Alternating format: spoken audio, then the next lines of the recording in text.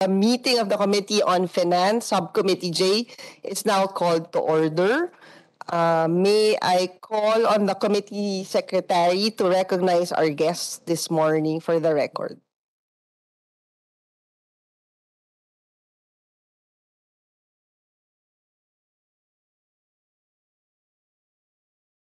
Hello, good morning. For the Department of Tourism, we have Secretary Maria Esperanza Cristina Garcia Frasco. Good morning, ma'am. Together with the Legal and Special Concerns and Chief of Staff, USEC May Elaine Batan. Morning. USEC for Administration and Finance, USEC Shireen Gail C. U. Pamintuan. From the Office of the Secretary, we also have USEC Ferdinand Humapao. We have USEC Shalimar Hofer Tamano, Tourism Regulation, Coordination, and Resource Generation, or TRCRG.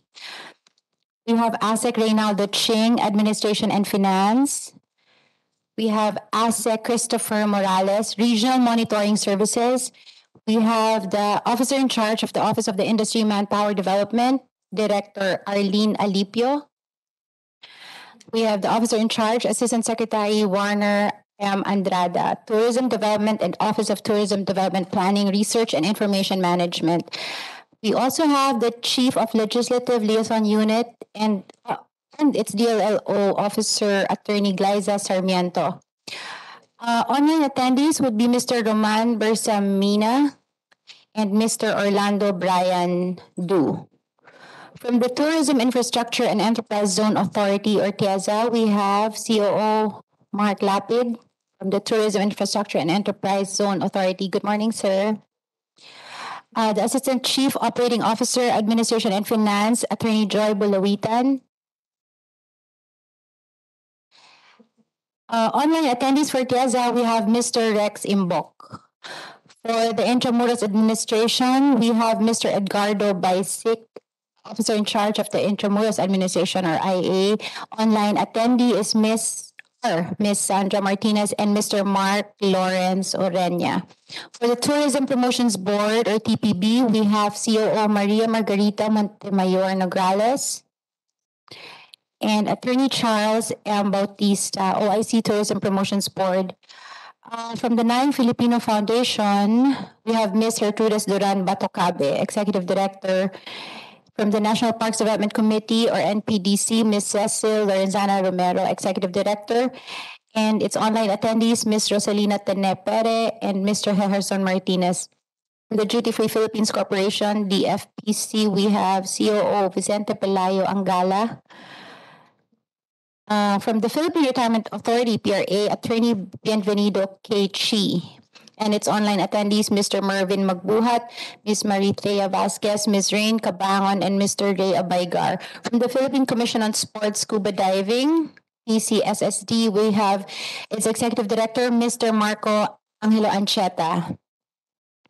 And its online attendees, Director Virgilio Magigad and Director Paulo Benito Estugbang. We have regional directors, Director Jovita Ganongan from CAR, Director Fanny Beth Domingo, Region 2, Director Christine Mancinares, Region 6, Director Karina Rosa Tiopes, Region 8, Director Nelia Arinya, Region 13. We also have Commission on Audit Representatives and DBM representatives. Madam Chair. Maraming salamat, Comsec. May I now recognize Secretary Frasco for any opening statement or a presentation. Thank you.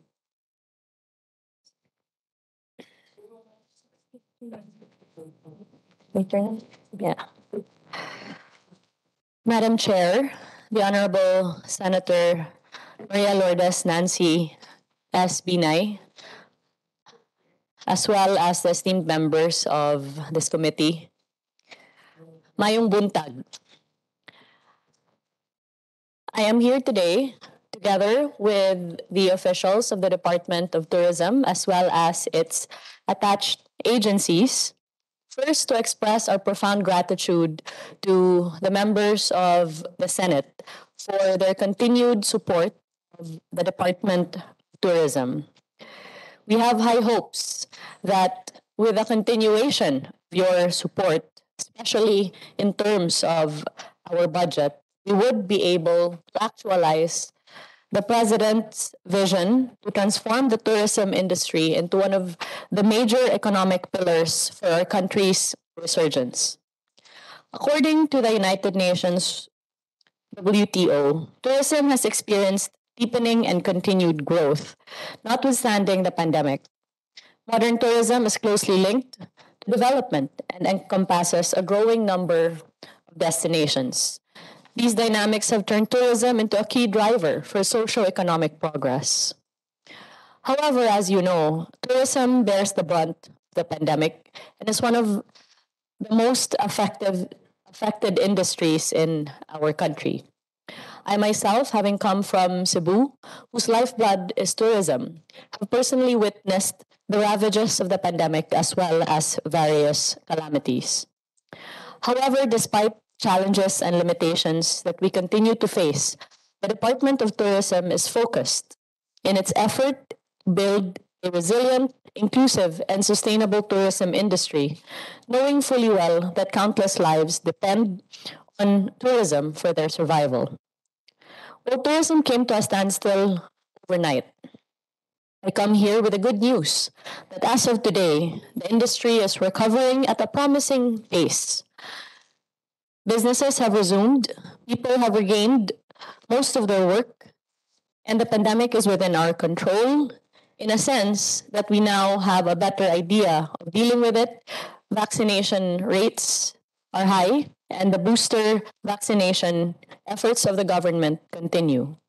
But there's much work that needs to be done. Our greatest challenge now is not only to regain our pre-pandemic numbers, but to exceed it, knowing fully well the potential of our country to take a primary place globally.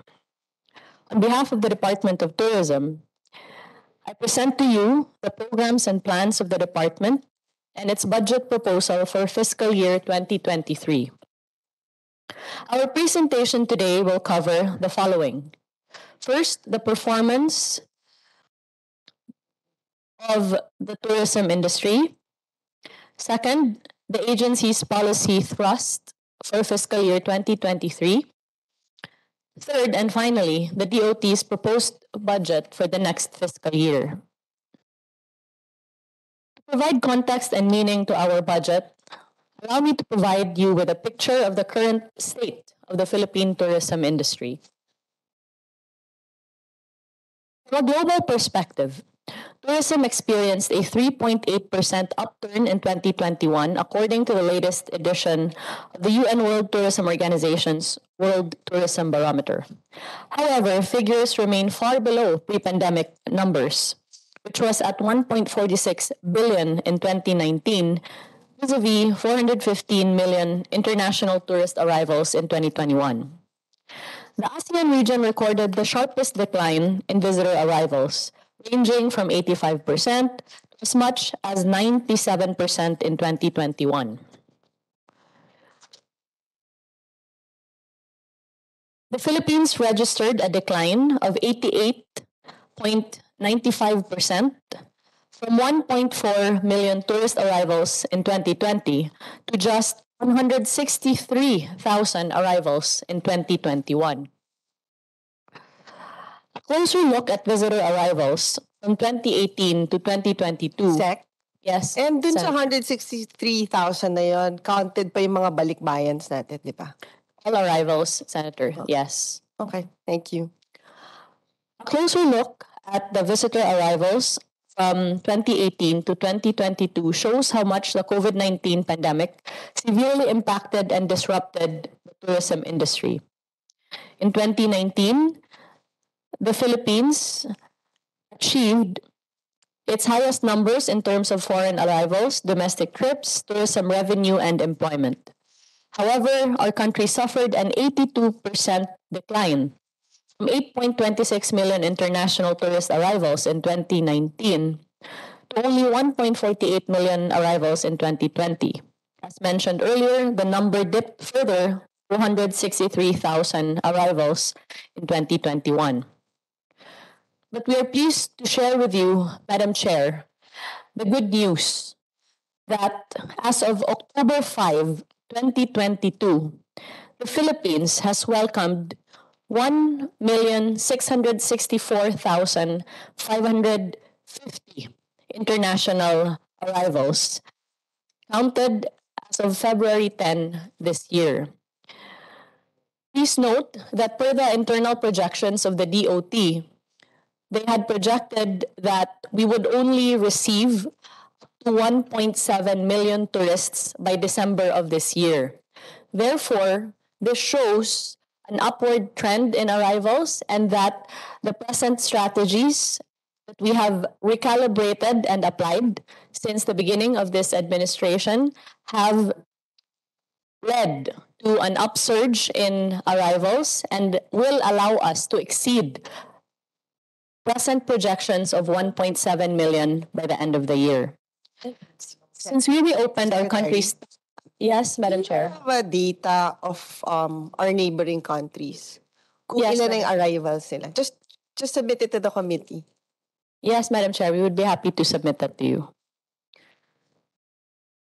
Since we reopened our country's top 5 source markets include the USA, which registered 315,279 arrivals, Korea with over 220,000, Australia, Canada, and the United Kingdom.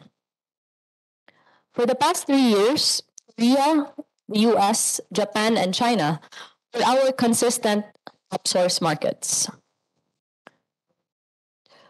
With regard to domestic trips, in 2021, it's recorded at 37 million or 38.16% the trips in 2019 pre-pandemic levels. This 70% decline resulted to a significant decrease of 82.3% in domestic tourism expenditure. As a result of the massive drop in visitor arrivals and domestic trips, the tourism sector suffered a significant decrease of 89.67% in visitor spending or tourist receipts from the year 2019, a whopping 82.24 billion recorded in the same period in 2020. In 2021, as you can deduce from the graph, there is a further decline in visitor spending. However, while there is a decline in revenue, we are pleased to report that gradually domestic trips are picking up. Domestic trips for 2021 is higher by 38.16% compared to the 26.9 million trips recorded in 2020. With regard to our key destinations in the Philippines, according to our data, the frequently visited destinations before and during the pandemic are consistent with regard to the provinces of Cebu, the National Capital Region, and Rizal. On the aspect of employment and tourism-related industries, since the start of the pandemic, the share of employment in tourism industries vis-a-vis total employment has been dwindling. Closure of tourism businesses resulted to a decline in tourism employment to 11.1% of the total jobs in the country, compared to the 18.1% share in 2019. But today, we bring you another good news from the Philippine Statistics Authority that shows an increase in employment of persons in tourism industries, which is now pegged at 4.9 million, or 4.6% higher than the 4.68 million employed individuals in the previous year. This contributed 11.1% to the total employment of the country. We are all aware of the benefits that tourism brings to our country. Quantitatively, as far as our GDP is concerned, the tourism industry contributed 5.2% to the country's total economic output in 2021. This is a 60% drop from 2019, where the tourism industry's contribution was at 2.5 trillion pesos, or 12% of the country's total GDP pandemic.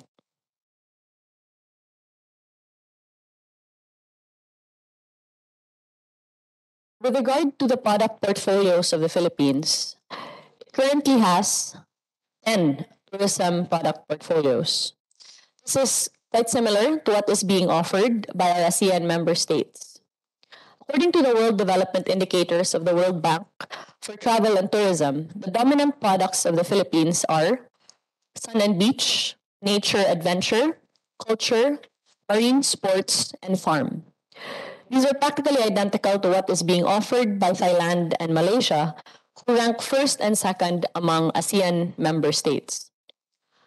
However, notwithstanding the similarities in our product offerings, we are aware that we rank only fifth or sixth in the ASEAN region in terms of tourist arrivals.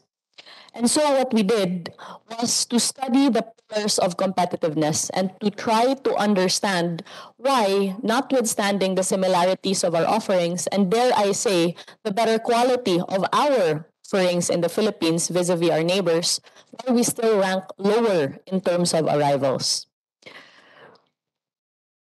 If you look at the competitiveness index of the World Economic Forum, it indicates that there are several criteria for determining a country's competitiveness in terms of tourism. First is the enabling environment, wherein we rank very low at the 93rd spot. Next, the policy and enabling conditions, with the Philippines ranking at number 53, followed by infrastructure, the Philippines ranking at number 80. Natural cultural resources, with the Philippines ranking at 46, leading to an overall ranking of number 75 as far as our ranking vis-a-vis our ASEAN neighbors. Sec, highest na natin yung 75. Yes, Madam Chair. Okay. Now, if I may direct your attention to the comparative table of the Travel and Tourism Competitive Index, which will demonstrate to you where we are vis-a-vis our ASEAN neighbors. So as can be gleaned from the table from 2017 to 2021, so of 2021, Singapore ranks number 1, Indonesia number 2, Thailand number 3, Malaysia number 4, Vietnam is 5th, and the Philippines ranks number 6th in the ASEAN and 75th globally. This demonstrates that there is an urgent need to perform at a higher level and to improve the criteria for tourism competitiveness. And this is ultimately what guided us in our recalibration of strategies approaching the tourism portfolio under this new administration. Before I accepted the offer to lead the Department of Tourism, I made sure to study our neighbors and to examine why it is that, notwithstanding the quality of our natural resources, which fare far better than our neighbors, we rank quite low in the ASEAN and in the world. As well, I studied all the national tourism development plans of our ASEAN neighbors and discovered the factors that make their strategies variably different from ours. First, the ministries of tourism of our ASEAN neighbors are considered major departments in their governments in terms of funding. They're allocated with massive funding, and that has corresponded to their massive success in terms of performance in the ASEAN and globally. Second, their strategies are firmly anchored on the strength of their identity and culture, and therefore approaching our programs and plans and recalibration of existing programs, we try to incorporate and benchmark some of these strategies, if only to ensure that we proceed post-pandemic from an equal playing field.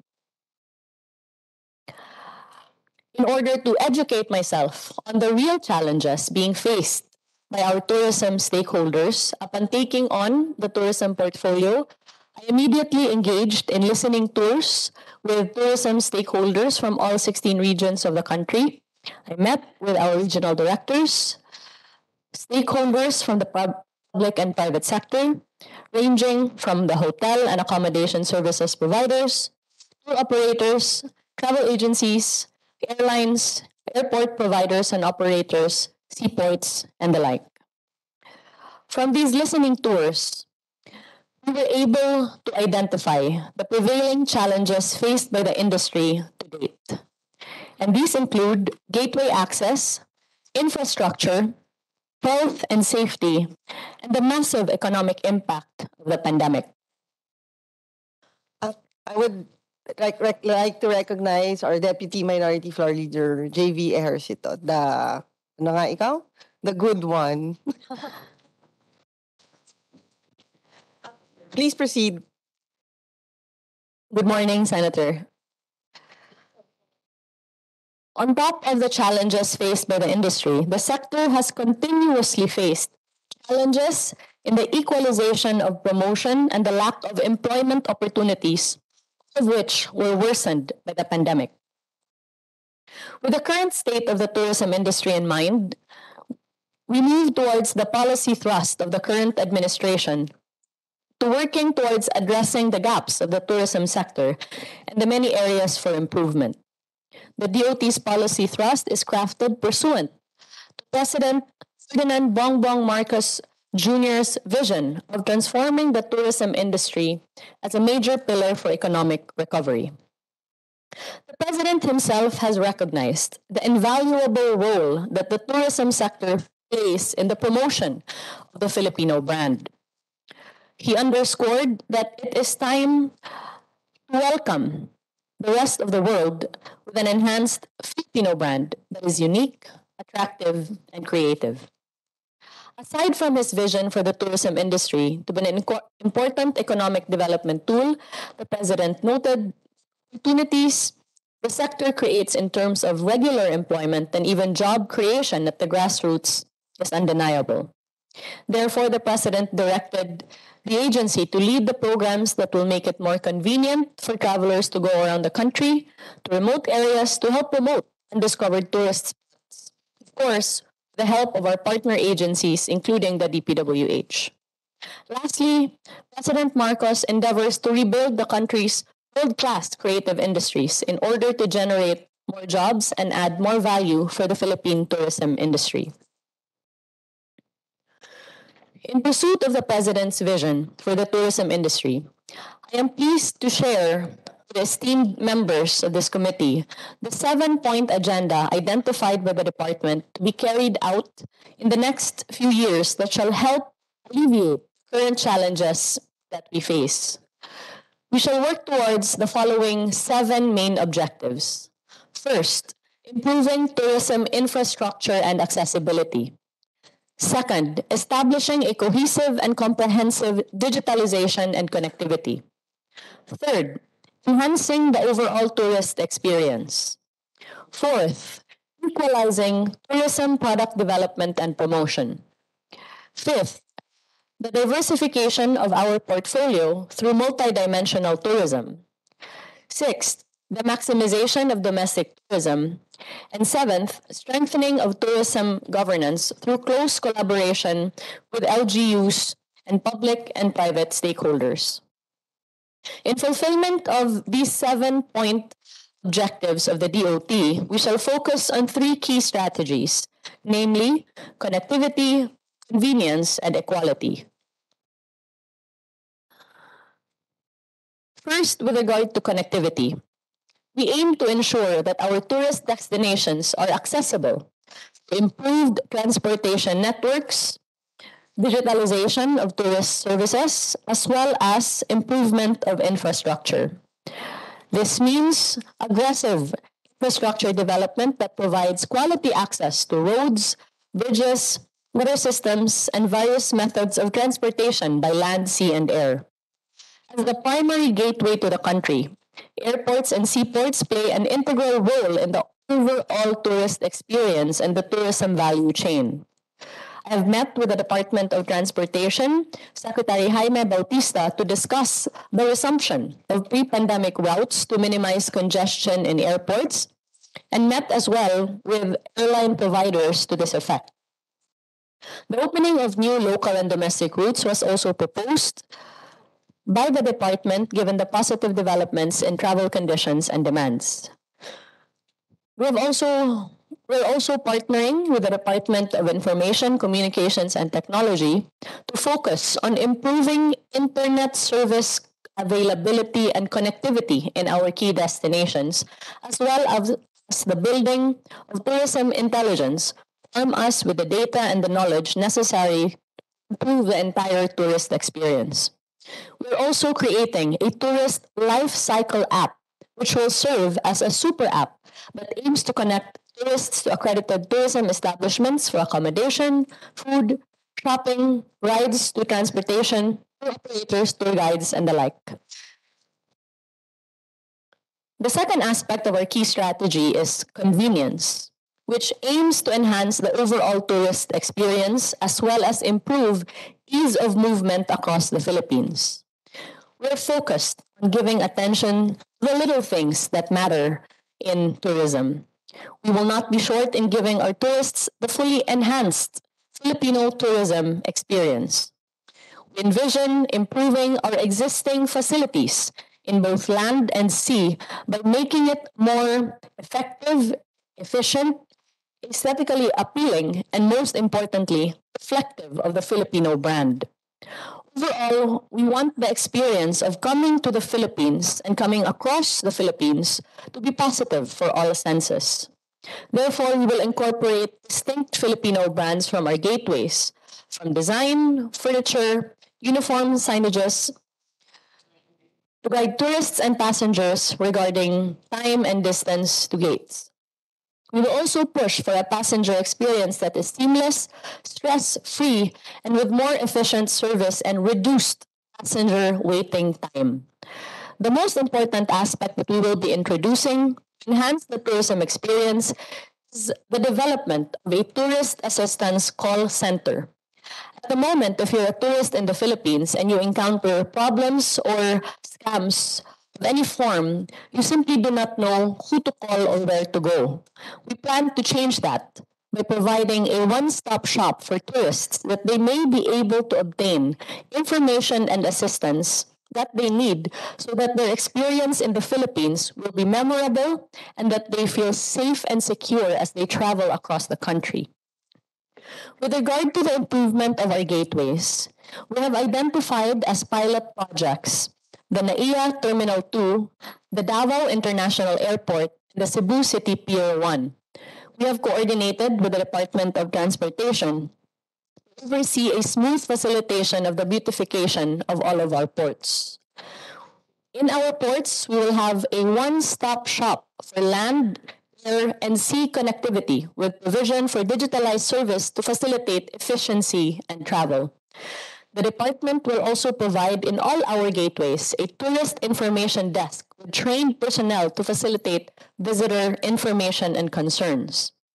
As you can see from the screen at the bottom, that would be the prototype, the tourist assistance desk that we will be putting in the airports, reflective of the Filipino brand.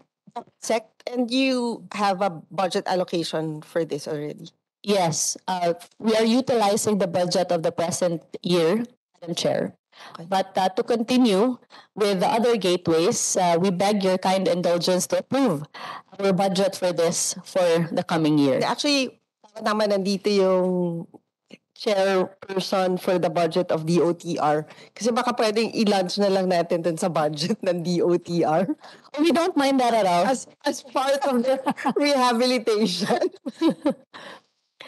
And to convince the committee further, I am very pleased to share with you the prototypes of the designs which are reflected on the screen. So we are now presently at 80% on the design development of the proposed interior enhancements for NAIA Terminal 2. As you can see, these renders reflect the Filipino brand through highlighting organic and native designs made of locally sourced materials. We hope to be able to implement these changes soon and unveil a much improved airport, hopefully by the end of the year. Also important to the tourism experience, of course, is the aspect of peace and order. It's very important for us to ensure the safety and security of our travelers and tourism workers. And therefore, we have already coordinated with the Department of Interior and Local Government to continue the presence of our tourist police under the Top Cup program. We have also already begun coordination with the DILG for the continued training of these top cops and to request that the tour of duty of the members of the PNP be lengthened so that their training will not be wasted and that they can have a longer time staying in key destinations. We have also looked at increasing the presence of peace auxiliary forces in our key destinations, namely barangay tanods, by linking our top cops with our LGUs.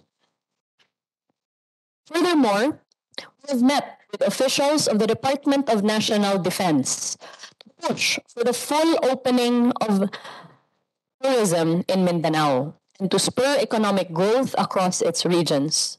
This is part of the President's vision to ensure that no tourist destination gets left behind in the process of development. Currently, a draft memorandum of agreement between the DOT and the DND is being reviewed to strengthen our collaborative efforts towards peace and security as well as tourism. I'm also pleased to share with this honorable committee that tomorrow we are breaking ground on the establishment of tourist rest areas that will have clean and decent restrooms, tourist information areas, and a provision for pasalubongs that you can buy local delicacies. Tomorrow, Your Honor, I am going to Manolo Fortich in Bukidnon, be breaking ground on one, as well as Samal Island in Davao, to be followed by the north of Cebu, as well as the south of Cebu, and to include as well Bohol, Baguio, as well as Ilocos. Please invite us to one of those when you have it running. We're Yes, of curious course. about it. We would be very happy to And invite good you, job. Your Honor. It's really long warranted. Sec, siguro later, pagdating dun sa TIEZA budget, can we just get an update? Because if I remember it correctly, parang every year, may program yung, di ba may existing program na yung TIEZA na magtatayo kayo ng ganitong center? Actually, dun nga, di ba yung dating design niyo pa, may kasama na atang police outpost or a restroom. Siguro can we just get an update kung ilan na yung nagawa nyo?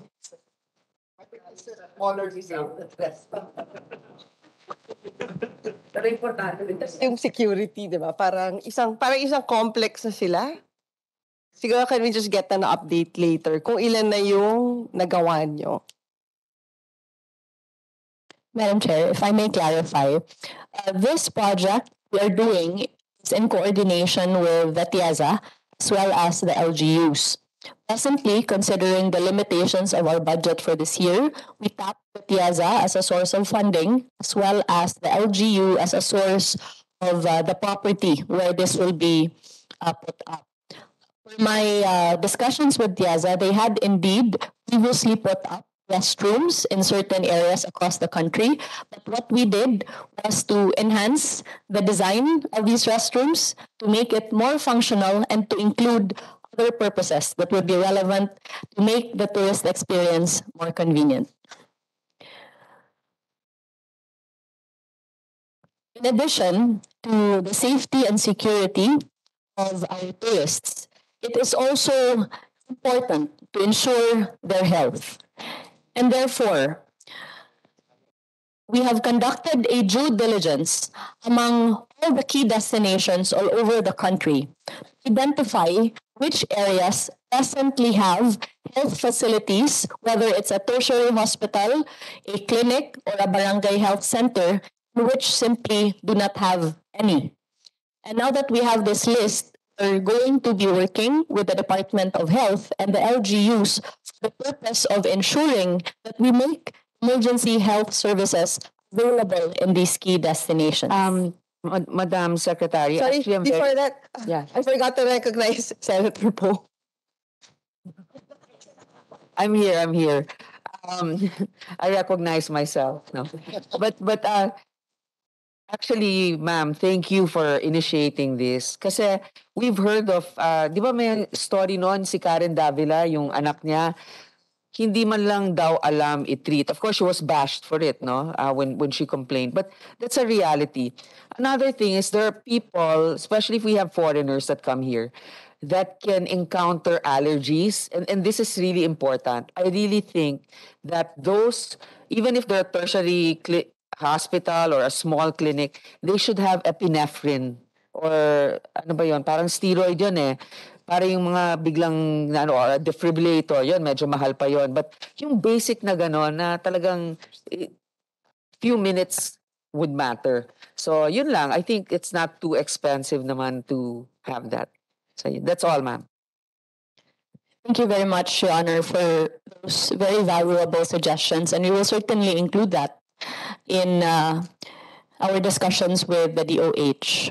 In addition to this, I'm pleased to inform you that we have directed our attached agency, PCSSD, to come up with a map to ensure that all over the country we are able to map out, together with the TIAZA, the availability of facilities specifically for our divers who might encounter bends after diving. And this will include the improvement of present facilities concerning the sa diving sa chamber, the hyperbaric chambers. So we currently have hyperbaric chambers all over the country. However, many of these are no longer functional. So we've also conducting a similar due diligence to study which ones we should reactivate and which areas we should add more chambers. Secretary, can you submit to the committee? So technically, meron pala kayong hindi na nagpa-function na hyperbaric on top of dun sa mga dive locations na never nagkaroon ng hyperbaric. Yes, Madam Chair, we'd be happy to submit that. That is data that is available from the TIAZA as well as the PCSSD. The third aspect of our strategy is equality. This is aimed at the equalization of the overall tourism product development and promotion. We want to be able to maximize domestic tourism, and we will make certain that no tourist destination gets left behind in the process of development. We will expand our tourism products and harness the potential of tourism areas, promotion and marketing opportunities to the destinations across the country. Our directive has been to extend full support to the local government units across the country in terms of promoting and developing our hidden gems, especially those that have needed attention but have not necessarily received the same. We're doing this in partnership with our partner agency, Tourism Promotions Board. We recognize our local government units' role in attaining sustainable tourism. And therefore, we will strengthen our efforts in building capacities of our LGUs by rolling out product development manuals and training modules to the LGUs. This strong collaboration between the DOT and LGUs will enable us to ensure the success of the establishment of our tourism circuits, as well as the development of other tourism destinations currently in the pipeline. I'm also pleased to inform this honorable committee that we are launching a heritage, culture, and arts caravan nationwide. This will be launched this month. Essentially, what the Department of Tourism will do is to visit our LGUs all over the country, provide them with the product development manual, to give them the guidance and expertise of the DOT in the development, preservation, and promotion of their key destinations. As far as packaging the promotion of the destinations, we're also partnering with the TPB for this purpose. We will see to it that the quality of our tourist destinations and product offerings meet international standards through rigorous establishment of our accreditation and product audits. Currently, our Office for Standards Regulation is reviewing our accreditation standards to address gaps, improve it to present-day circumstances, and incorporate emerging tourism standards that cater to the needs of modern travelers. As well, we are upgrading our accreditation standards to include an incentive system for establishments across the country that specifically promote the Filipino brand. As part of our efforts to focus on maximizing domestic tourism, we will offer more choices not only to foreign tourists but also to our fellow Filipinos to entice them to explore the many beautiful places across the country. The department is working on developing new regional tourism circuits that will highlight nature-based tourism, food and gastronomy, heritage and culture, farm and agri-tourism, health and wellness, film tourism, as well as the arts. In line with this, we will be putting up more cultural and heritage hubs. Our country is rich in history, tradition, and culture, and it is high time that we pour more of our attention in capitalizing on these strengths of our identity. We also see opportunities for innovative tourism services, such as hop-on and hop-off buses across key destinations, as well as local and international river cruises. All these tourist destinations will get equal attention and support as we expand ourselves from our traditional portfolio to explore multidimensional tourism. With regard to the contribution of the tourism industry to employment in our country, it is undeniable that because of the pandemic, there has been a workforce shortage in our accommodation sector on one hand, as well as a massive loss of employment on the other hand. And therefore, to be able to address this challenge, I'm pleased to report to the Senate that last month, we launched with the Department of Labor and Employment, the Trabajo, Turismo, Ascenso Philippine Job Fair, which opened not less than 9,000 jobs across Metro Manila, Cebu, and Davao. This is in view of bridging the gap between the shortage of workforce in the accommodation sector as well as the huge demand for tourism employment, especially in those that have been displaced by the pandemic and those who wish to pursue a career in tourism. Madam Chair,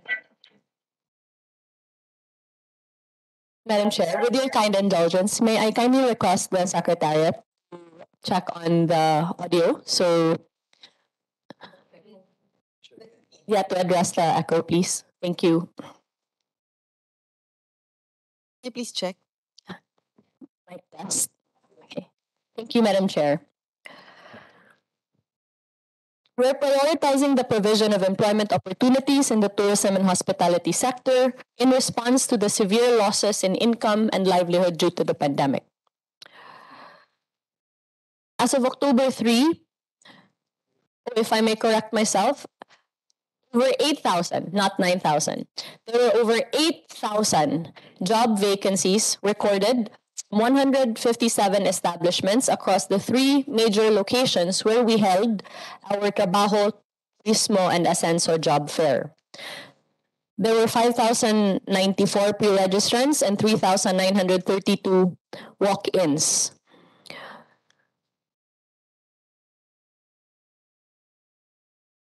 Applicants found to be initially qualified but needing further assessment totaled to 8,305.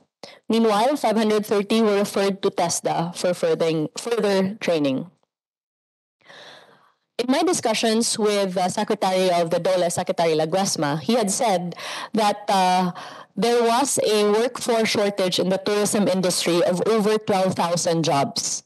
And considering that over 8,000 jobs were offered in the Trabajo Turismo Ascenso job fair, then we are well on our way to addressing this workforce shortage. Since this will be a multi-month campaign that we will be conducting until the anniversary of the Department of Tourism next year, we hope to be able to fully address the 12,000 job fair shortage by next year. Lastly, we're launching this year the Bisita Be My Guest program, which is a guest incentive program for our overseas Filipino workers and fellow Filipinos living abroad who would invite friends and family as well as foreigners to come visit the Philippines. This is a partnership with the Department of Migrant Workers and other related agencies. To clarify, this is not the new tagline or branding campaign of the Philippines, but rather a guest incentive program to help our OFWs. Madam Secretary, can you expound on that? I find it very interesting. So, Bisita Be My Guest, is that going to be an app that features certain places in the Philippines? How does this work, and what incentives are you giving? Yes, I'd be very happy to expound on this program, Your Honor. The Bisita Be My Guest program will offer, first, raffle prizes for OFWs and Filipinos residing abroad who would bring a guest to Philippines. Second, it would also offer a travel passport that you can use as you go around the country and which you can have stamped in certain key establishments. The more stamps that you get, the more chances of receiving incentives and prizes at the airport before you go back to your country of origin. Third, it will also provide our OFWs and visiting Filipinos with a privilege discount card. We are partnering with several establishments across the country, wherein upon presentation of the card, you would be able to avail of discounts in transport as well as accommodation and other related sectors. But how is it, ma'am? Like, for example, how will they know about it? Is it an app nga? There will be an app that would be provided for the convenience of those that would avail of this program. Otherwise, how do you access it? How do they know about it? Is it in the DOT website? How is it? Yes, we're actually designing a full-on marketing and a marketing campaign specifically for the Bisita Be My Guest, and we will also be partnering with our tour operators, travel agencies, as well as other partners to be able to fully inform the public about this. And considering that we are partnering with the Department of Migrant Workers, specifically Secretary Toots Ople, who was kind enough to present this idea to us, for us to assist as far as developing this program is concerned, we are confident that we would be able to disseminate the information, especially to our OFWs, through the Department of Migrant Workers. Yeah, because even if I'm trying, like, if I want to entice somebody to come to the Philippines, there has to be like a place, maybe an app that they can look at where the beaches are, where the ganon, what, like simple. It's hard kasi we do it ourselves. We cut and paste photos and then we show them these are the places. So maybe one portal that they can look at. Thank you. Actually, Secretary, well, technically, this is not really a new project of the DOT. Sino bang pinakamatanda na dito sa DOT? Si Yusek Shaba. Kasi di ba, I think this was started by Secretary Gabor. Tama ba? I think that, please confirm siya. Ikaw na nga ata yung pinaka matagal sa DOT. Well, I was not what's this? I'm not privy, Madam Chair. But May mas matanda pa ba? O si Asik Andrada ata yung mas matanda. I think yes, Madam Chair. There's a previous early in the 70s pa, the Secretary Aspiras started the Balikbayan program po. Then it evolved to Bring Home My Friend. And now, And then, in fact, if I think yung time ni Sec Berna, Bring Home a Friend ba yung ginamit niyang... think, Ma'am, Sec Wanda po. Bring Tapos Home. tinuloy ni Sec Berna. Hindi na. Di ba niya tinuloy yun? Yung, Di ba parang may ano din yan eh, may raffle, may prize. Secretary Wanda Teo po. Okay, Secretary Wanda. So how will this be different from those programs? Because babalikan ko lang ulit, parang kasi parang lumalabas wala tayong consistency dun sa program. So kunyari, for example, kung ikaw yung OFW, parang yung walang continuity.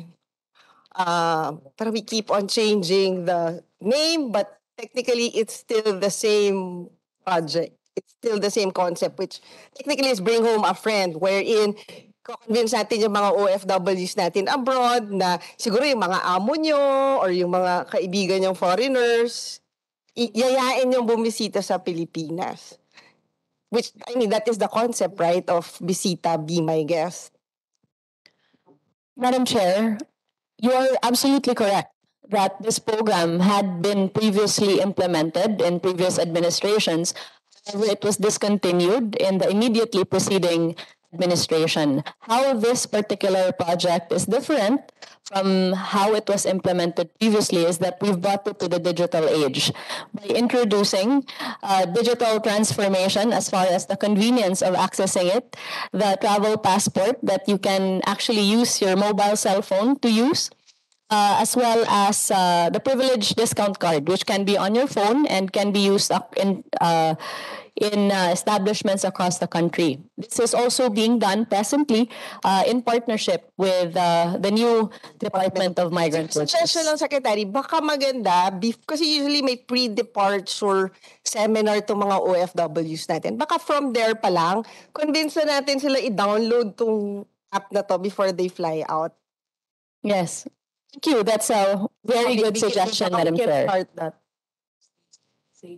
Parang stay safe.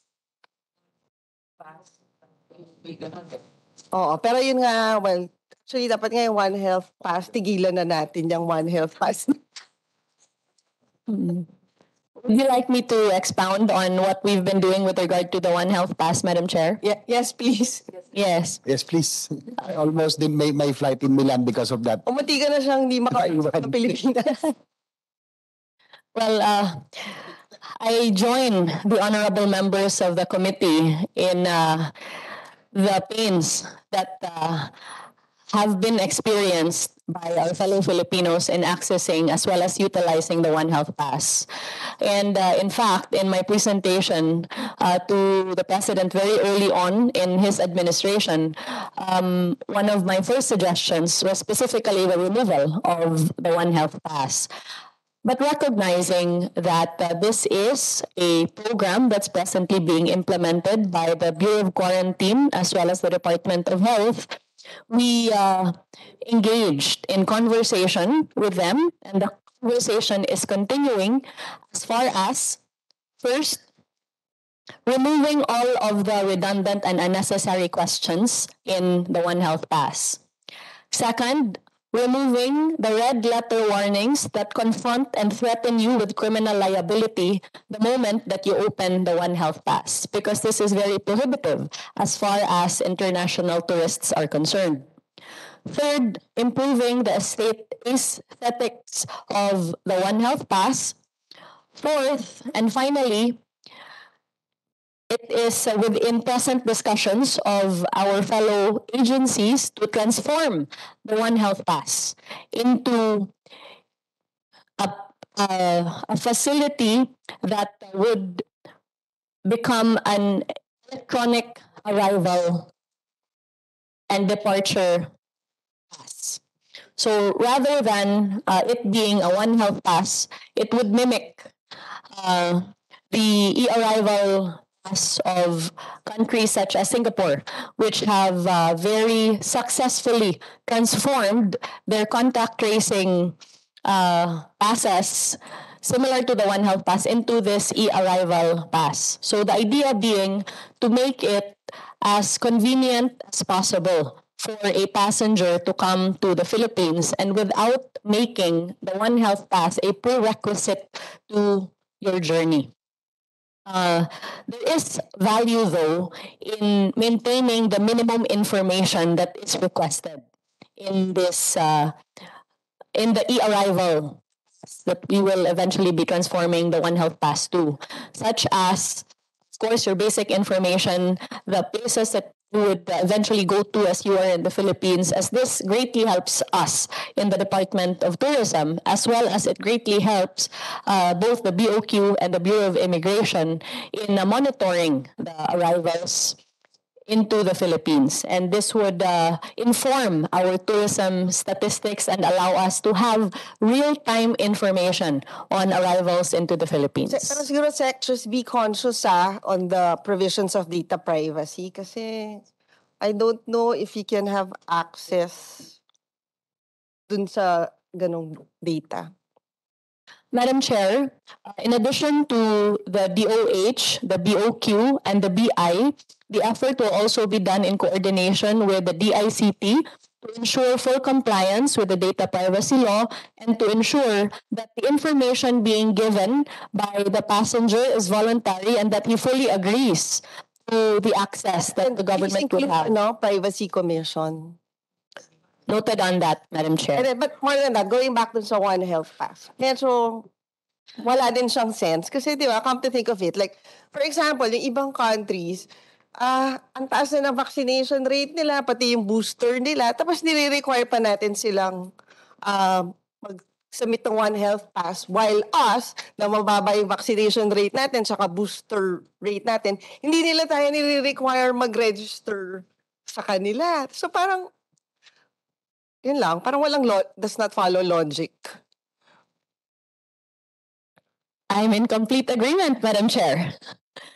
Which is why we are happy as well that the DOH, the BOQ, and the BI are open to revising. Pangit din yung itsura sa airport na may mga ganong kasi it doesn't look inviting na pagland mo sa airport, may mga ganong cubicles na hindi pa maganda yung pagkaayos kasi parang nag-ano lang sila ng plywood na nilagyan nila ng harang. And it's also, to add, it's also intimidating because it's manned by Coast Guard personnel. Yes. So parang ano tayo, di ba? Authoritarian state or whatever. Yes. And I think it's redundant because there's already the vac certificate. Yes. That's the only thing that you need to enter. In fact, when I went to Europe just recently, they didn't even ask anymore, just a vac certificate. Here, may vac certificate na din, may One Health Pass pa. So it's redundant. Thank you, Your Honor. In fact, sa UK, hindi na nga din mandatory for you to submit whether vaccinated ka o hindi. Parang hindi na siya requirement. Yes. Thank you, Madam Chair.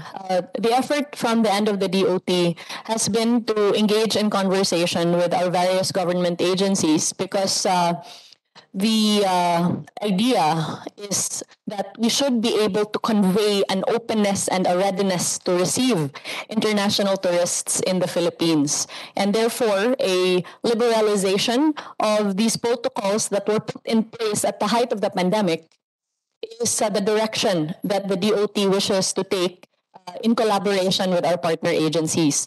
And the timeline for this, as directed by the President, is that we should be able to rationalize and liberalize the remainder of these policies by the end of the year in anticipation for the mass arrivals in November and December.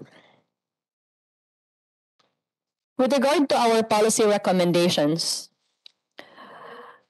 we hope to be able to establish a tourism infrastructure development fund, as well as the inclusion of a contingency fund for immediate response to calamities and disasters affecting the tourism industry.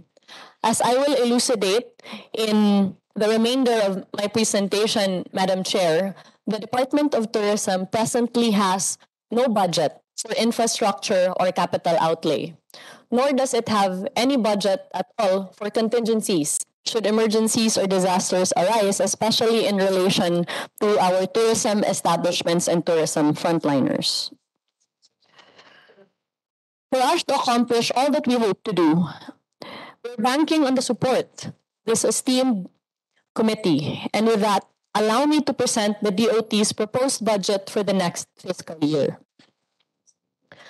The Department of Tourism, composed of the Office of the Secretary, Intramuros Administration, the National Parks Development Committee, and the Philippine Commission on Sports Scuba Diving is proposing a budget of 3.573 billion pesos. Noticeably, we are purely PS and MOOE, and as mentioned earlier, we have no budget for capital outlay. The proposed budget of 3.295 billion for the Office of the Secretary in 2023 will account for 92.26 of the total expenditure program.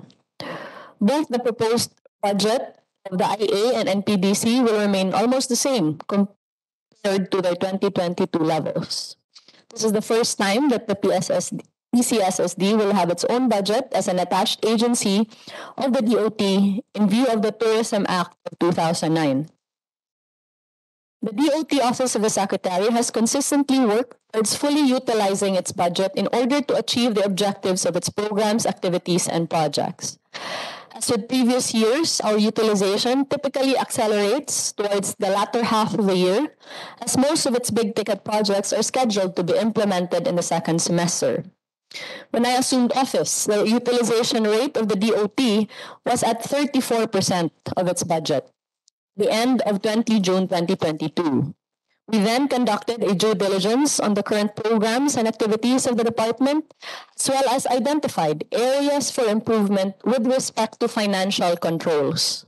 We're actively working on this as we speak. Rest assured that in line with the President's pronouncements and visions of revitalizing the tourism industry, we will be able to utilize our appropriations by the end of the year, as well as include our new approaches to existing programs. The breakdown of the DOT Office of Secretary covers the ongoing activities, programs, and projects, as well as other operational expenses. The Market and Product Development Program will get 1.891 billion. It will be followed by the program expenditure classification with programs under the operations classified into four, namely tourism policy formulation and planning, tourism industry training, standards development and enforcement program, and market and product development.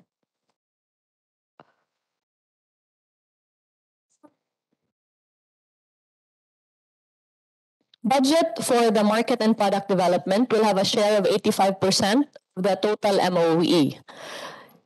For tourism policy formulation, planning, and tourism industry training, we have 6% each. Among the four programs of the DOT OSEC, the biggest share allocated to the region is the budget for tourism industry training, and the central office allocation to the program is sub-allotted to the regions for allocation as well. With regard to the Intramuros administration, it is proposing a budget of 63.93 million pesos to be able to discharge its mandate. This budget is very similar to its budget in 2022. Any increase in line items can be attributed to inflation rates. Honorable members, the Intramuros administration, as well as the NPDC and the PCSSD, have individually prepared and are present at the moment should you wish to see further details of their budget proposals. With regard to the NPDC, it is proposing a budget of 204.6 million pesos. Lastly, the Philippine Commission on Sports Scuba Diving has a budget of 9.53 million pesos. As mentioned, this is the first time that the PCSSD will have its own budget. It is currently transitioning as an attached agency, and we recognize the importance of diving as one of the major products of the Philippines. COVID-19 has proven to be our litmus test. It tested our mettle as individuals, our agility as an industry, our resolve as a sustainable sector, and as well as our empathy as members of society. Well, I could have just stayed in my beloved town of Liloan. As mayor, I accepted the tourism portfolio with high hopes that since the President has identified the tourism industry as one of the top priorities of his administration, this optimism has reverberated across all sectors of the tourism industry. And therefore, I come before you today with high hopes as well. With the support of the Senate, the Tourism Department will receive the budget that it needs to fulfill the vision of the President, and the programs that we have prepared. The amount that you will be granting to us will directly redound to the benefit of millions of Filipinos in terms of new employment, new businesses, a recovery of lost livelihood, and lost economic opportunities. In our road towards recovery, we will continue to face many challenges. With the support of the Honorable Senate, I know that we can and we will rebuild a more resilient, inclusive, and sustainable tourism industry. After all, tourism is our shared responsibility, and the success of the Department of Tourism is your success. It is our country's success. And with this, esteemed members, I thank you all for your time, and I'm prepared to address any and all of your questions. Daghang salamat. Daghang salamat, Secretary Fasco. I would like to call on Senator Poe for her questions. First of all, I'd like to congratulate Secretary Fasco. Your proposals are very proactive, and I see the way you present is like, we will already be groundbreaking by tomorrow. Parang mabilis yung action.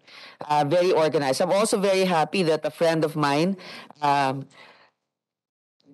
bang title mo? COO Marga Nograles is in the Tourism Promotions Board. Importante kasi yung promotion talaga eh.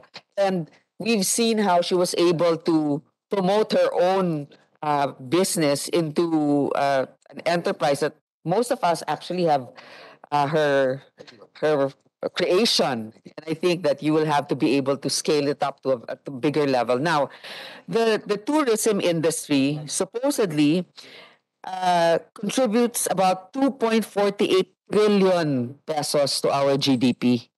So that is 12.8% total of our economy. That's quite a substantial number. And yet the budget that you're asking is quite minuscule. I think maybe not now, but moving forward, I think that you should get a bigger share of the budget because we're trying to compare ourselves to Thailand and all these countries. And the share of, I remember you mentioned, the share of the budget of tourism is much larger in proportion to what we're giving our tourism agency. Now, one small thing, the digital nomads. Okay, it's a growing community, or it's a big community in Bali, Indonesia, some parts of Thailand. Maybe in the meantime, since you have very limited funds, if you can partner up with our telcos, if you identify areas that are accommodating to these types of communities, if they can please boost the signal at least in those areas. Like I know Siargao, a lot of places there, even in the cafes, to promote na rin their company. But since we can't do it ourselves because our infrastructure is not as quick, we don't have the national broadband plan yet, partner up with Globe and Smart, identify those areas where we can promote digital nomad communities. And then, of course, for film tourism, I hope we can work together to come up with a brochure.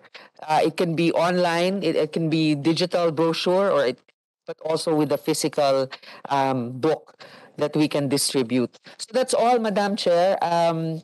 Again, thank you, and hopefully by next year we can increase your budget, if not now. Okay.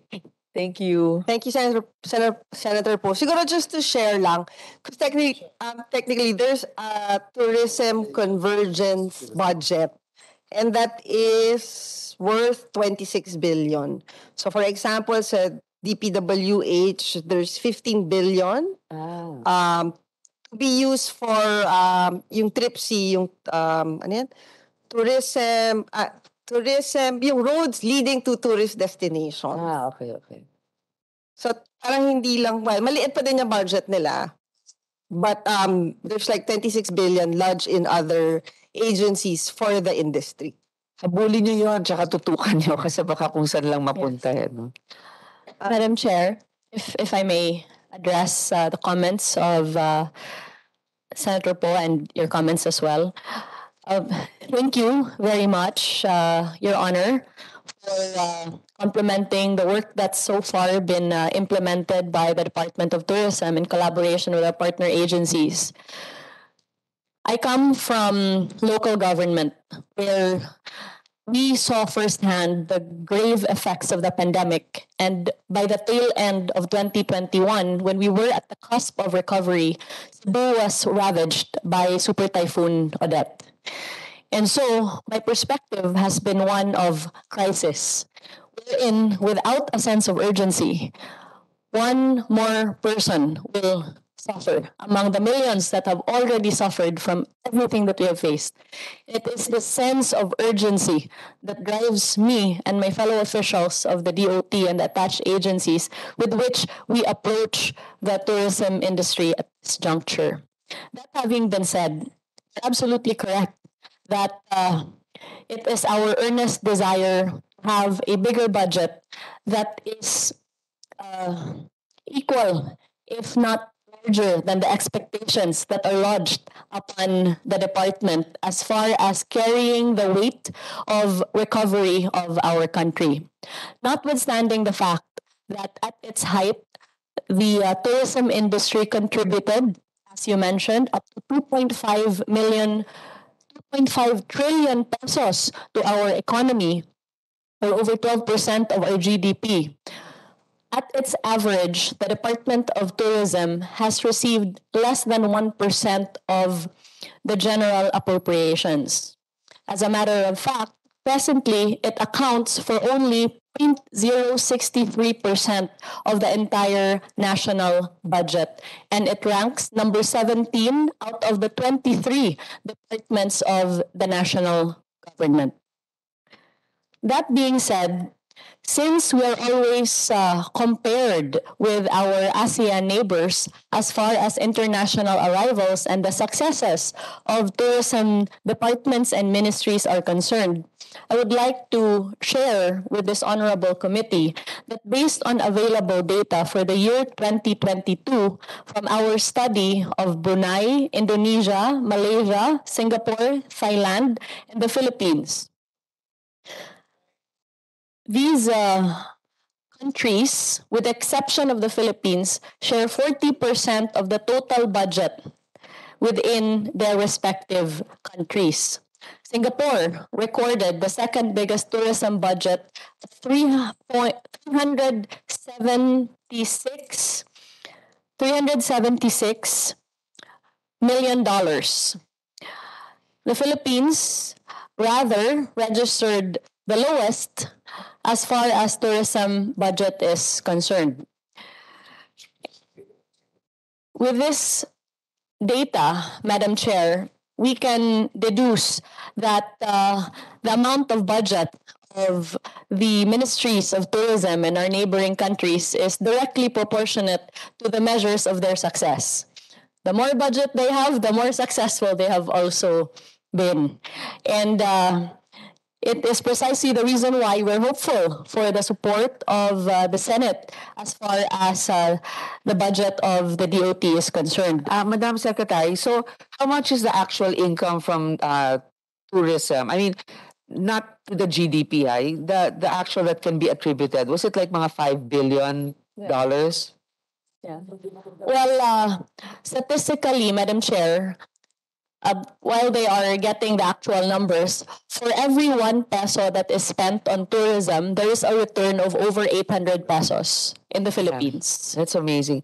Well, maybe now that you're the secretary, our fellow colleagues in Congress will be more confident in adding more budget.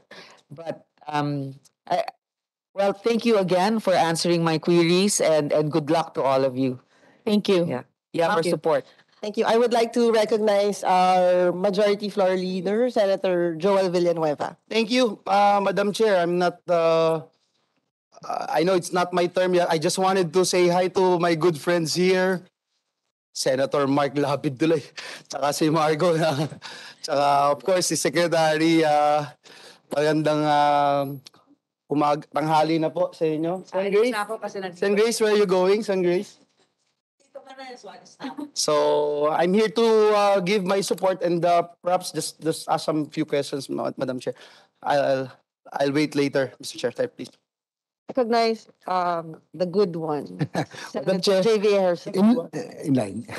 Madam Chair, in line with yung what was discussed, what was recently, yung pong ano niyo, sinabi niyo pong Madam Secretary, yung pong budget no of the other ASEAN nations, no medyo ano, curious ako, how much are they spending, like Malaysia, Thailand, because these are the top Vietnam, also Vietnam, because these are the top destinations right now, and like Thailand is getting about 9 million tourists, about tayo 2 million, karamihan pa doon is balikbayan. So the way they market, for example Malaysia, I think the Philippines is much mas maganda tayo doon. We are much beautiful, we have more beautiful areas, beaches than Malaysia. But the way they marketed it, grabe, no? In CNN, everywhere you watch, yung Malaysia Truly Asia, very catchy. But na parang I'm just curious how much the budget is kasi it's really,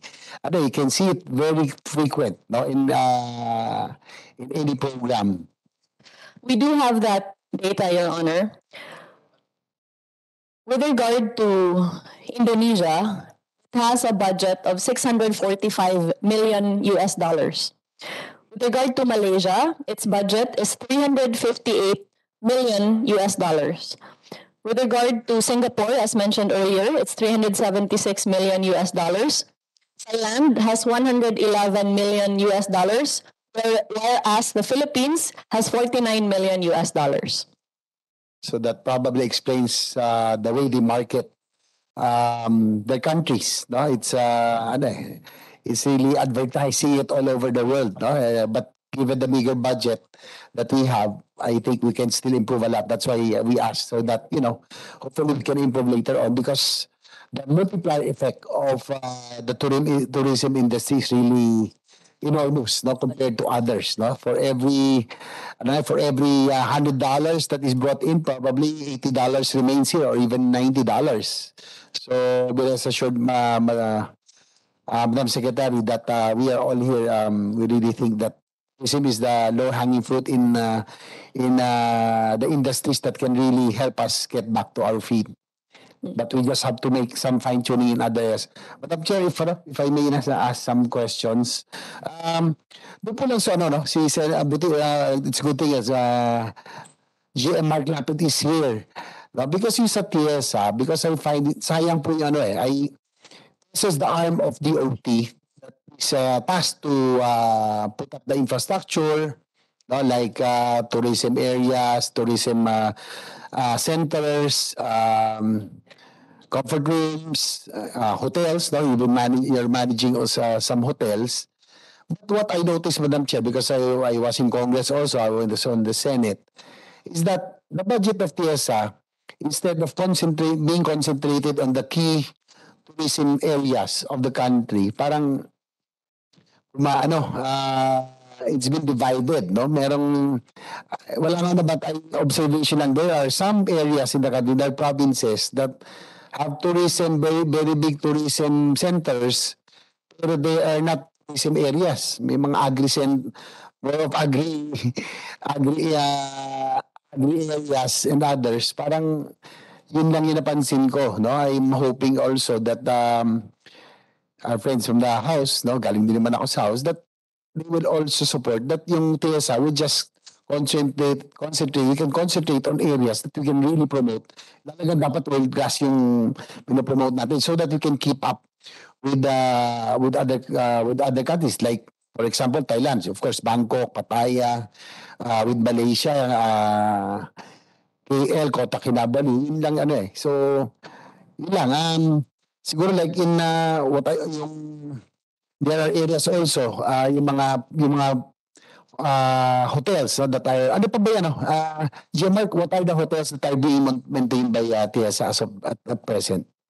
Siguro, GM, before you answer yung tanong ni Sen JV, can you just please state for the record, how much is your budget for next year? The corporate operating budget for next year is around 2.986 333 billion pesos, Madam Chair. Yeah. And out of that, ma'am, is 746,226 will be for our infrastructure. How much is for infra again? 746,226, Mr. Chair. And dun sa tanong ni Senator J. Yes, and to address the question of our honorable chair, we have Banawe Youth and Hostel. We just recently reopened the Mount Bata. We have the Balikasag Island Dive Resort. We have Gardens of Malasag. And then we have 2 golf courses also, which is Intramuros and the Zamboanga Golf Course. The one in Leyte, yung MacArthur Park, it's already been turned over to the LGU, Mr. Chair. So LGU na siya? Province or? Yes, province po. Sa province What po was siya. the reason? It was requested by the province during the time of President Gloria Macapagal Arroyo, and we were directed by the Office of the President to turn it over to the province because they proposed that they have a private partner who will invest. So, yun ho ang naging kwento nun, Mr. Chair. Yes, because from what I remember, it used to be PTA before. Yes, Mr. Chair. Dito sa my first, query about doon po sa concentration of the projects of PESA. Would you like to comment, GMI, ano pong ano niya, yung ko lang kasi na sumasabog sayang instead of us concentrating on the major tourism areas. Mr. Chair, that's one of the main discussion and direction that we discussed with our secretary, and that's the direction that she wants to focus on sustainable high impact projects also. This already existing tourist destination. That's why we also ask the guidance coming from the Office of the President also through our secretary and through DBM, because we were asked last year to divisionalize because of the Mandanas ruling. Dun sa Mandanas ruling po, it is clearly specified that we will be only focusing or helping the 5th and 6th class municipalities, as well as contrary to the destination po, the already highly urbanized city or first class municipality. Kahit sabihin mo natin like Boracay, like Bohol, Panglao, Cebu, kailangan pa rin po naman ng infrastructure support. So kung babaklas po kami, so we're asking for clearance talaga kung paano po yun, Mr. Chair. Yes, Madam Chair, I acknowledge would like to recognize our Senate Pro Temp, the Tita Ganda of the Senate, Senator Lauren De Garda. Hey, thank you, Madam Chair. I'm sorry I'm late because I came from the DBM finance hearing. Yes, of course, I'm just here to listen and to extend my full support. And I see our familiar faces and dear friends, of course. Yeah, Marga's here, very good. TPB. And then, of course, Mark, Tieza, and my dear Ina Anak. Yes, congratulations. I'm just here to listen. Yes, and support.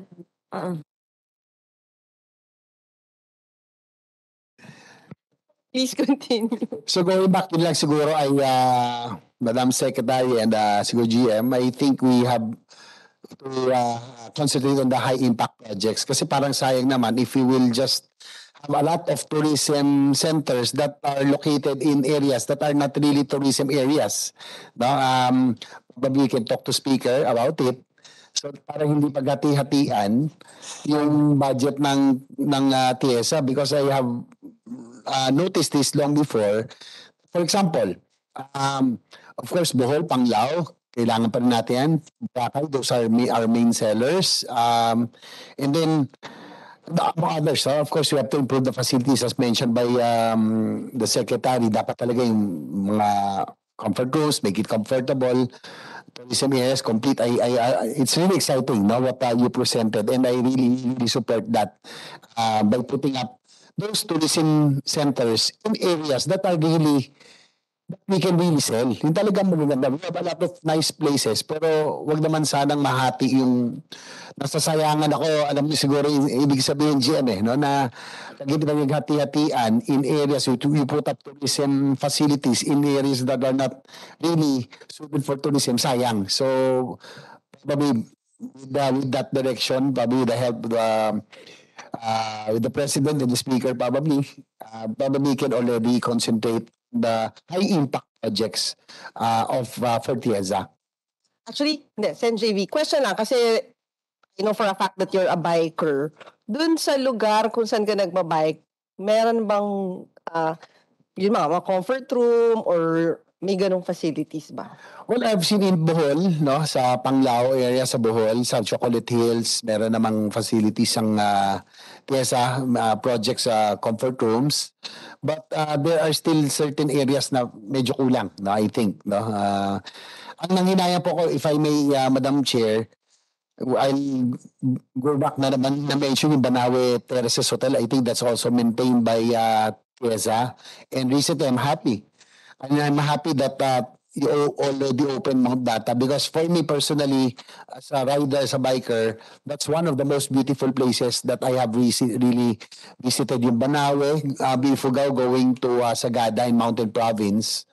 But yun nga lang, I feel bad kasi hindi na the Banawe Rice Terraces Hotel, ang ano doon, ang mga the fixtures, bathroom fixtures was yung mga baby blue pa, pink, parang 70s, 80s era pa to, Marcos era pa ito if I'm not mistaken, yung talagang yung lumang style. But you know, for me personally, Banawe is our gem. It's even considered as the eighth wonder of the world. I discussed this in the floor with Senator Loren, no, about how ito yung dapat natin minimarket and put projects there.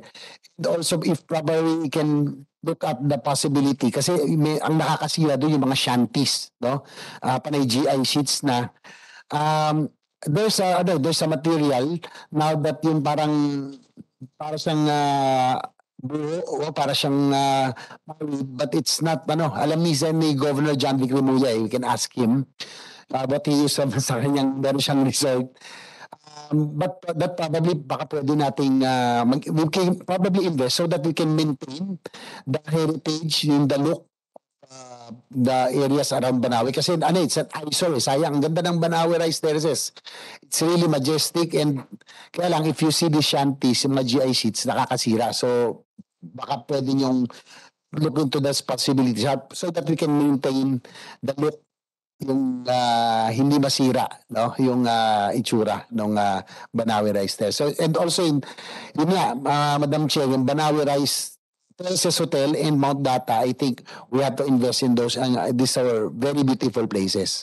Actually, Jem, yung Banawe, parang it was turned over sa LGU, di ba? No, Madam Chair. Sa pa rin po siya. It is under, as of last year, under ng Joint Venture Selection Committee. And then, unfortunately, nag-pandemic po.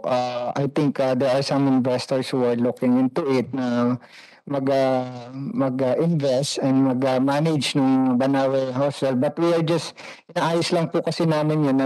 We're just making sure na whoever takes over the Banawe Hotel, kasama ho yung mga empleyado because it is part, nakastate ho kasi dun sa title na nung dinonate yun, dapat kasama yung mga nag-donate, including yung hanggang sa anak nila, yung may-ari ng lupa to be hired as employee of the hotel. So, kasama ho yan. But since wala pa rin pong private sector, we allocated, Mr. Chair, since tinamaan ho siya nung bagyo, tinamaan ho siya nung lindol. So, the board, through our secretary, already allocated around 50 million to rehabilitate. Then aside on top of that, yung pong rehabilitation ng the whole hotel itself, mga around nasa 80 million po yun. We are just waiting for the master plan to be finished na in-execute po namin last year. So kasi ang gusto ng board namin is to have the master plan be finished first before executing the implementing for all the rehabilitation. Kasi ang point ko na sinasabi ko rin sa board, during way back in 2012, ang direction kasing binigay sa amin ng time na yun, hindi ho namin i-rehabilitate, look for private prioritize na yung mga property. So, ayaw mag-approve ng funding. Pero kasi ang argue ko ho doon, we're not going to rehabilitate these properties habang wala po, nade-dilapidate po kasi itong mga property at kung may private sector man nakukuha, bumababa po ang value ng mga properties natin. That's why I think for maintenance purposes po talaga, the support of our secretaries there. So we will rehabilitate po starting within this year hanggang next year po. Anyway, ang ano na lang natin, konti na lang natin. Mount Data, Banawe Terrace Hotel, ano pa yung maintain natin? Balikasag.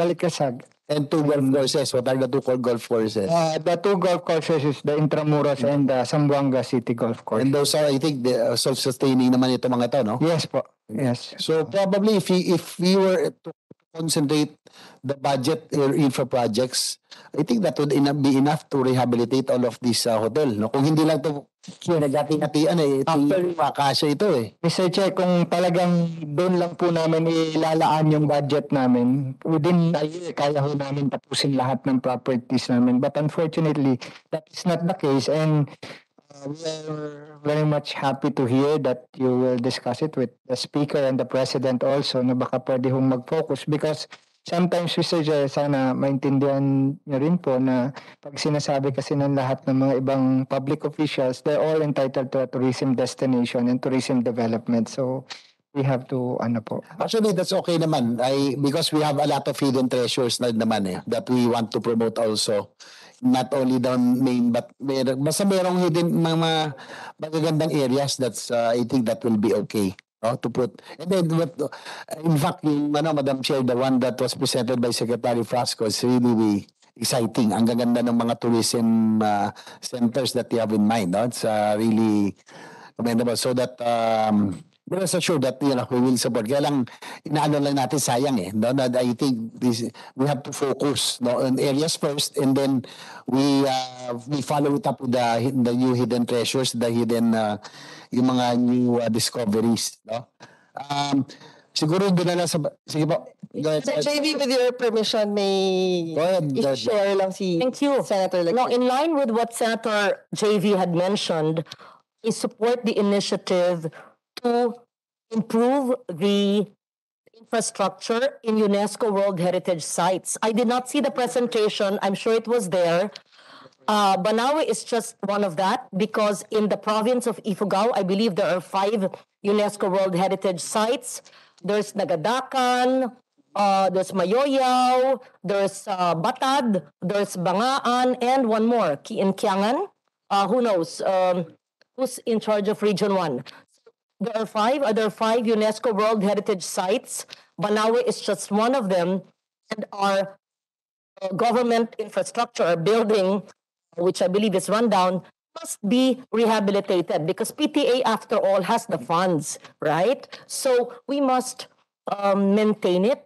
I know that it's an old building, but old is good. The new good is an old one, right? Maybe it's already heritage under a Heritage Act for 50 years. So, my dear Madam Secretary, I am certain, and I like your statement when you say that it will be LGU driven. Among the many statements, I'll take off my mask so you can see me smiling.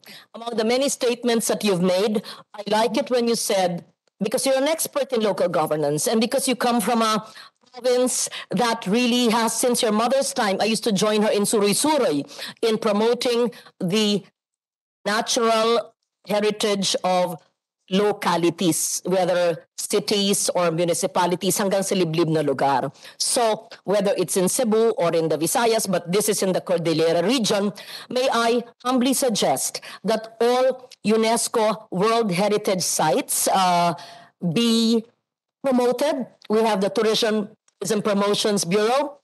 Our dear Marga joins us. We have the infrastructure arm, the PTA, and we have an LGU expert who knows both culture and heritage and the importance of LGU-supported and LGU-driven heritage sites. So even just focusing on the UNESCO World Heritage Sites, that is not difficult, di ba, Madam Chair, to sell. Sinabi nga nyo, tama si Sen JV, UNESCO Heritage Site, go. Oh, it's not just one, there's 5. Banawe pa lang yan. And Second, we can also focus on those declared by the National Museum and the National Commission on Culture and Arts, whether they are national historical landmarks as declared by the National Historical Cultural Commission, the NHCP, or the NM, the National Cultural Treasures. Ang dami. So, hindi tayo nauubusan. Importante lang yung upkeep. But of course, you have limited budget. And the budget is with PTA. Alam nyo, i-focus lang nyo kung anong meron ang nakatayo. Kasi build tayo ng build, tapos iiwanan after the administration kasi hindi priority. But why am I saying this? Because the easiest to sell, to market, to promote will be those already known Filipinos and to overseas Filipinos and to tourists. When you say UNESCO, that's automatic, right? When you go to another country, let's say in an ASEAN country like Vietnam, I'm sure you've been to Halong Bay in Vietnam. Let's say went, for example, to Luang Prabang. I've been there a couple of times in Laos. It's a restored French colonial town. Pag sinabi kasing UNESCO, ang ganda, half the battle is won if you know it's been vetted and declared by UNESCO. So I'm not certain if our team is prepared to explain to me all the initiatives, all the UNESCO World Heritage Sites, or even if you would have the list. And that would include, let's say, in our region, when you land on Iloilo Airport and all the way from, di ba, you've done San Joaquin, Miagao to Antique, there are several churches, Baroque churches, and then there are church tours. It's a humble suggestion, Madam Chair, to include in your priorities UNESCO World Heritage Sites, and of course, the infrastructure going there and the accommodations nearby. And clean restrooms. I also commend Madam Secretary, I think, was it you, that you mentioned that you wanted clean restrooms. That's very basic. And I think we can see the culture of a people. We see how clean we are and sanitary in the way we live and the way we conduct ourselves. So clean restrooms with running water, because sometimes they build walang tubig, walang flush. I know this is so basic to be discussed in a committee hearing, but yes, it shows mindfulness. Magtatayo, walang toilet paper, walang trash bin, pundido yung ilaw, walang flush, mapanghi, wag naman, hindi ba? So, LGU driven. Commend you for that. Sige, bawat LGU, gawin modelo ang probinsya ng Cebu. Nakita yung ginagawa. Hindi naman sila humingi noon ng pondo siguro sa PTA o sa TPB, pero nag-innovate yung governor, nagsuri-suroy, promoting.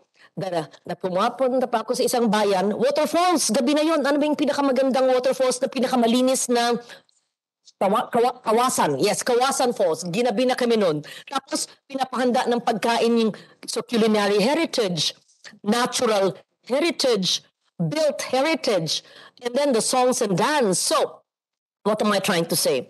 UNESCO World Heritage Sites, National Cultural Treasures, National Historical Landmarks, all of that. And then, roads, hindi na sa inyo yung pondong yan. DA at DPWH na yan. And then PTA has the money for the infrastructure. Motions, you have the funds for that. And we will also help you. So it's so easy to promote clean restrooms and safety in those areas and well-lighted plazas, perhaps. It would also be good. I know that the PTA has a program for plazas. Who is this expert in plazas who always writes on it? Who is an architect? No, architect. Yung kasama natin sa Venice Biennale. Alcazaren. Architect Paolo Alcazaren is an expert in plazas.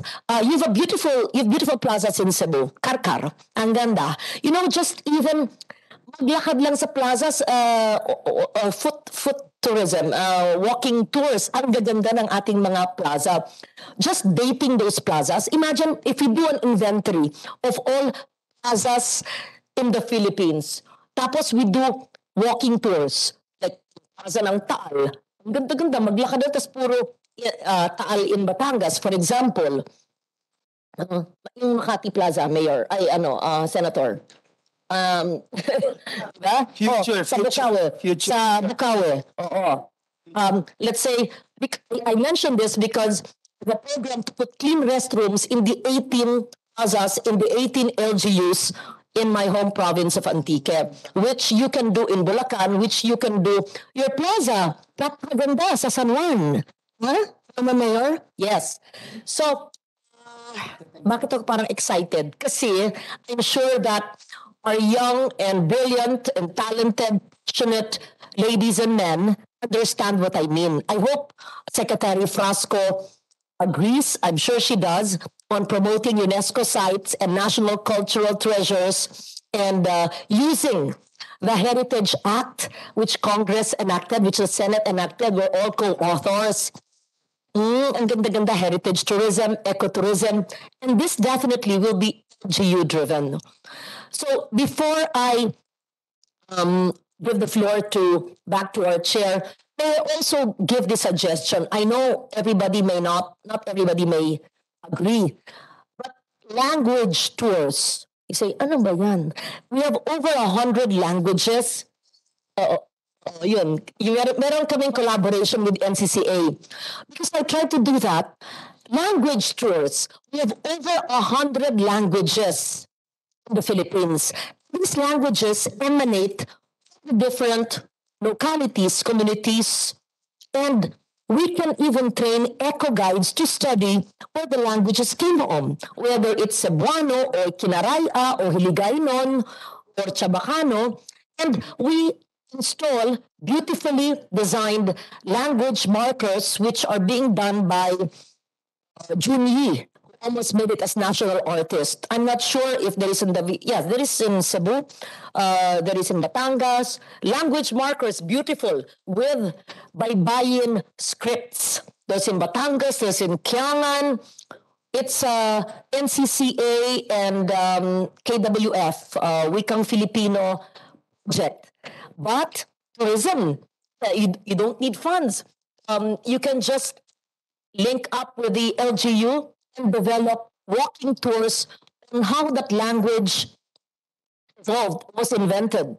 Then, what are the houses there? Yun na, sa culinary, sa tangible heritage, doon na lalabas. Suggestion lang naman, kasi ginawa rin namin yun, ang tingin ko, that can bring about a pride of place.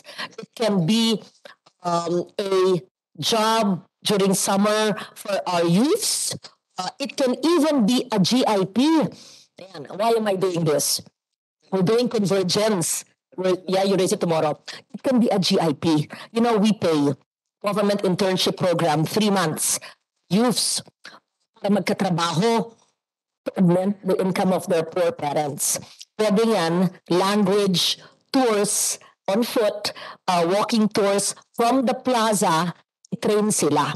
So, tourism ang taga-train, don't worry, wala kayong pondo. Ang pondo nakalaan sa DOLE, GIP, which chair, we can earmark with the cooperation of the majority leader and the chair of the Committee on Finance and our chair also, Senator Ejercito. It can be a collaborative provision, special amendment that the GIP may be used for eco guides for out-of-school youths. It's just a suggestion, but I think it's worth looking into. What do you think, Madam Secretary? Your Honor, I absolutely agree with every single word that you said. And I To agree, dear, but I really greatly appreciate the wealth of your experience and knowledge and the passion with which you have shared with all of us, all of these suggestions. We note all of it, and we will make sure to incorporate each and every one of these to our programs for the coming year. I'm pleased to let you know that this month we are launching a heritage, culture, and arts caravan nationwide, focusing on the development of our LGUs as far as their destinations as well as all the other aspects of their culture. As you know, we did this in Cebu, which resulted in the Suroy Suroy Sugbo, and that is what we plan to replicate all over the country. Great. If we could, we don't have to reinvent the wheel. Yes. The great governor, your dear mother, so brilliant, suroy-suroy, years ago, ginawa yan 15 years ago. I-replicate mo lang sa bawat probinsya, sa bawat syudad. Even Makati, Miss Mayor, incoming mayor, diyan, magsuri-suroy. Yes, you can even link up, and I can help you, with NCCA because they do a dayaw every year. Dayaw ba ang tawag nila? Dayaw. Yes. It's every year, every 2 years. Every year, NCCA has dayaw. And it's similar to suroy-suroy.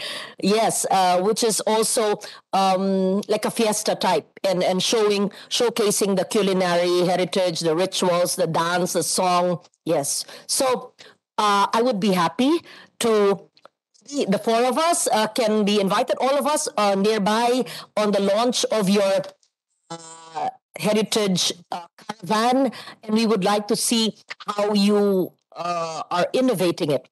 Before we, Is before I pass on. Enrique included in the caravan? They said all provinces, right? Yeah. It will cover all 16 regions of the Philippines. Oh, As long as Antique is there, Your Honor. no, as long as Bulacan and Makati and San Juan. San Juan has beautiful heritage sites as well. Oo. Yung Baraswing Church. Baraswing Church. That's the Museo ng Katipunan Yes. as our contribution to our culture history. Beautiful. The culture map na ba yun? Isa pa, Madam Chair. Madam Chair, thank you. If I may, culture mapping. We have a pending bill. I hope my three colleagues here can co-author with me, and as chair of I will work with you closely, Madam Chair. I'm the chair of the Arts and Culture Committee, a newly created committee. And vice chair is our Committee on Tourism chair, and she represents the chair in the NCCA board meetings and the National Museum. To marry arts and culture and tourism, we can have a small group meeting so that the NCCA chair and tourism can use the resources of these agencies because they have their own. So hindi puro hihingi kayo, nakalodge sa inyo. You can use your own budget for your other programs.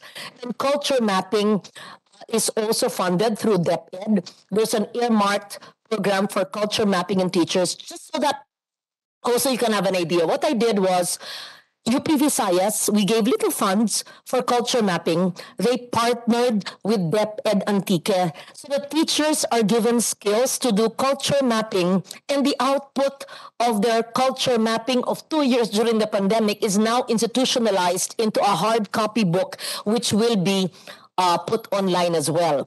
Then the contents of this culture mapping will be what you are promoting, part of the caravan.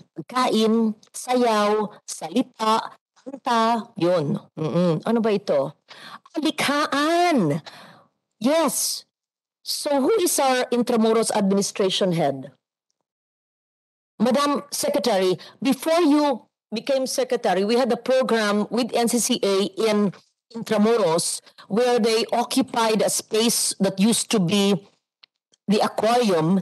I believe that there are some structural defects that we cannot open the likhaan, for which funds were located. There are other pending sites for the DOT through the IA is supposed to have the NCCA because we have all the exhibits. We just need the space.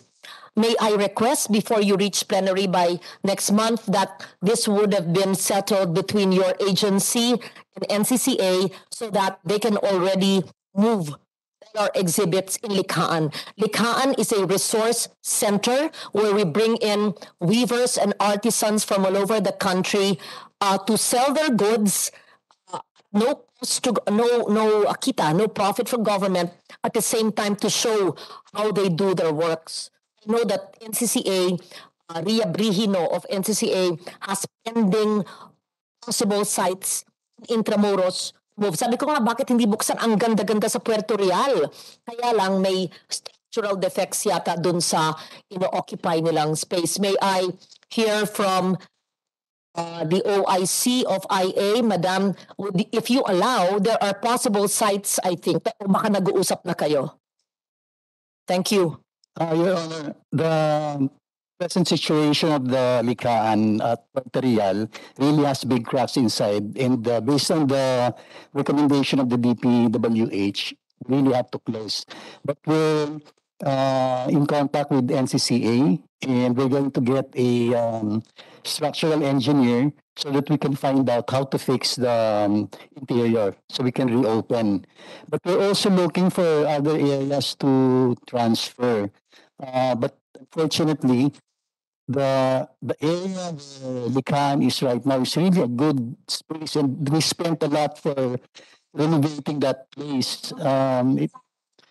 Yeah, Question is just to retrofit the area. How long will it take? Sayang eh. we will have to rely on the last inspection of the building was on October. I'm sorry, 4, and that was the recommendation to get a structural engineering firm that has experience in heritage sites. But I'd also like to talk to the NCCA that we can continue with the programs, the gardens, especially if we don't have the rainy season anymore. The weather will clear up. Perhaps between now and the plenary, you would have gotten the opinion of a structural engineer of government, a private sector, it's up to you, whether it is worth retrofitting. Of course it is, but how long will it take? And if it will take months or years, then we just relocate them at a site that is available in Intramuros where they are willing to move. I can provide the funding for the transfer. Walang problema yon. Sayang eh. In the meantime, they can use tutorial for their activities. That's right, Your Honor. So we'll try to take a look at other sites in Intramuros. Yes. I know there are optional sites. Si Ria Brihino ang focal person. We will do that, Your Honor. Yes.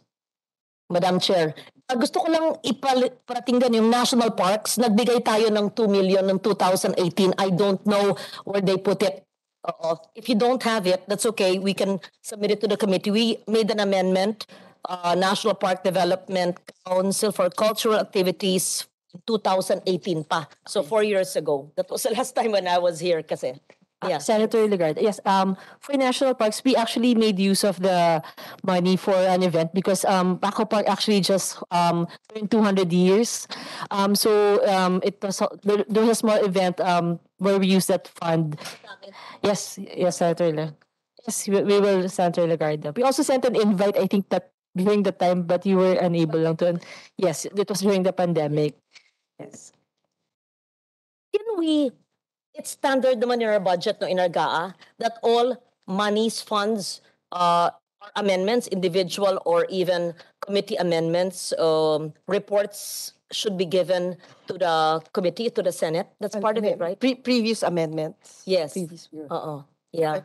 Thank you, Madam Chair. Thank you, Madam Secretary, and all our team, DOT team. Yes. Siguro, Senator Lauren, just to share to the body, there was a time that munti ka na madelist yung rice terraces from the UNESCO. Kasi one, we're not, parang hindi na-maintain yung rice terraces. But I'm not sure, I think during the time of Speaker Alvarez, they did, di ba meron sila yung tour nila? Tapos nag-set aside sila ng 50 million. I don't know kung ano nangyari dun sa 50 million. Kaya ba nabigay yun? Sa amin, Madam Chair. Kasi automatic ko sa amin, Madam Chair, yung funding ng 10% is automatic allocated to the NCCA, which yung ginagamit nila for maintenance of all these heritage sites, coming from the 1620. Isa pa din dilemma yung Mas alam ni Sen. Lauren, anong tawag doon? Ifugao House. Ang isa pang dilemma, I was able to go to Mayuyaw. Isang problema din natin ngayon, yung mga Ifugao House, because it's privately owned, the way they restore it, yung yero na, di ba? Hindi na pawid. So, from the top, ang pangit na kasi yung GI sheet, minsan kinukulayan nila ng green or... So medyo eyesore na din siya. So I don't know kung anong compromise yung pwede natin gawin. Kasi nga, parang sabi daw ng COA, it's a private property. So hindi pwedeng bigyan ng government funds. Tama ka. I went to Bangaan by foot maybe 10 years ago because I saw the eyesore that you're referring to.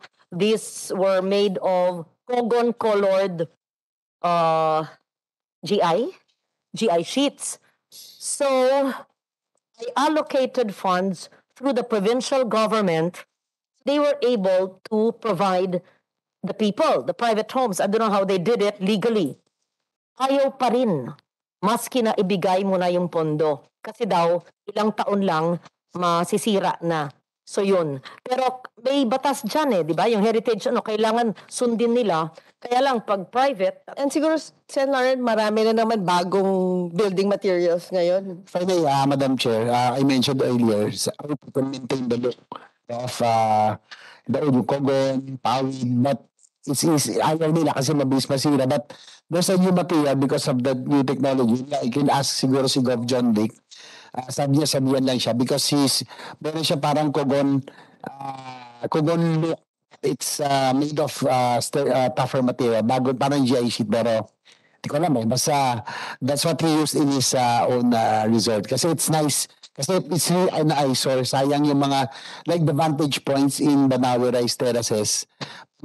Makikita mo talaga yung mga bubong, mga GI sheets. It really, it's an eyesore. So sana, yung pwede natin tingnan. answer of the chair on the muntik na, the listing of Banawe Rice Terraces answered? Was it answered? I think na-prevent naman. Na-prevent. Na-prevent Is it naman. because of the, what? Not the Kogon. Among others. Well, one is Parking lot. yung, I think sa DA ata, di ba, wala nang nagme-maintain ng mga terraces itself because they don't want to plant rice anymore. So wala na yung parang next generation. Not just the tourism sector, but also the agriculture sector. That's why, would it not be good to list all the UNESCO sites and have a special meeting on these sites with the host LGUs and the representatives from government agencies that are maintaining the sites? If it's Banawe, it's DA. DA, the regional director of Cordillera, must be there.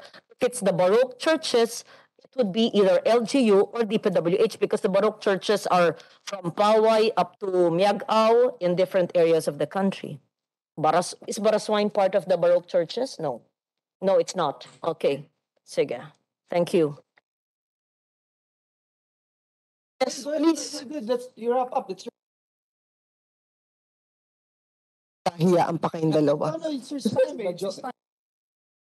But before I just want to wrap up, it's nice hearing from our Senate President pro tempore, who really is very supportive of the tourism, lalo na sa heritage. It's para kayong nakinig na rin sa Dayaw pag nakikinig ka kay Sen. Lauren. No? Anyway, I'm really excited also, Madam Secretary, dun sa culture and heritage. That's really, rest assured that we really support that. In fact, we need to really, if we have to supplement or enhance even more, because I think that's what we really lack in the past. If you compare to Indonesia, Malaysia, Thailand, they really put emphasis on culture and heritage. So, thank you very much. I commend you for really giving priority for that. Last but not the least, Madam Chair, yung sa Intramuros is here. I'm hoping that if we can do something about talagang if we can really focus and prioritize San Pramos, because that's our last remaining giant artifact our history. Sayang if we can make it a really a walking tour, magaling mag-walking tour. Kaya lang, ang daming problema, mga informal settlers, no, na probably we can talk to also maraming problema eh. We can talk to NHA or the local LG Manila so that we can make, information parang sa Europe, ang gaganda pa rin na structures, now make it walking tours, shops, yung mga ganon. Kaya lang, with its present condition, talagang it will be a challenge. So, we can look at that. Siguro, before yan, Mr. Edgardo, basic, what can you say about this? Yung Intramuros, sayang eh. Again, it's our last remaining giant artifact of history. Yes, thank you for that observation, Your Honor. Actually, we have this program for the informal settlers of Intramuros. We are now, we have a relocation site already, and we're building homes for them in Morong Rizal.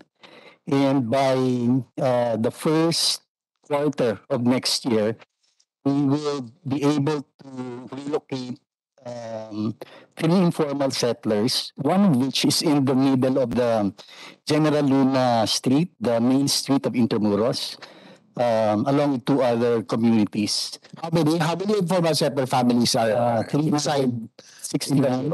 369? But these are for the first relocation. Total po. Medyo malaki. There's 1,000, over a little over 1,000. I know LGU Manila already has housing, socialized housing. That's right. In city medium rise. With some of them who are working here, or that's what we did also in San Juan eh. Kasi urbanized, we do not want to just throw them sa malayo because it's far from their livelihood. I think if we can work with LGU Manila, I know that they have a medium-rise housing so that they will not be displaced from their place of work. Pero I think we have to look into that because I'm chairman of the Committee on Housing. Be rest assured of our I will support that because nangihinayang po ako, Madam Secretary, because Intramuros, no, is again, we can make that just like any beautiful European countries. Ang ganda nun eh. Kaya lang, with its present state, we have a lot of things to do. It will be a challenge. Pero sana pagtulungan natin that we can make it really a walkable tourism area talaga na hindi lang yung parang ano lang spots lang eh, but dapat yung buong Intramuros we can make it siguro.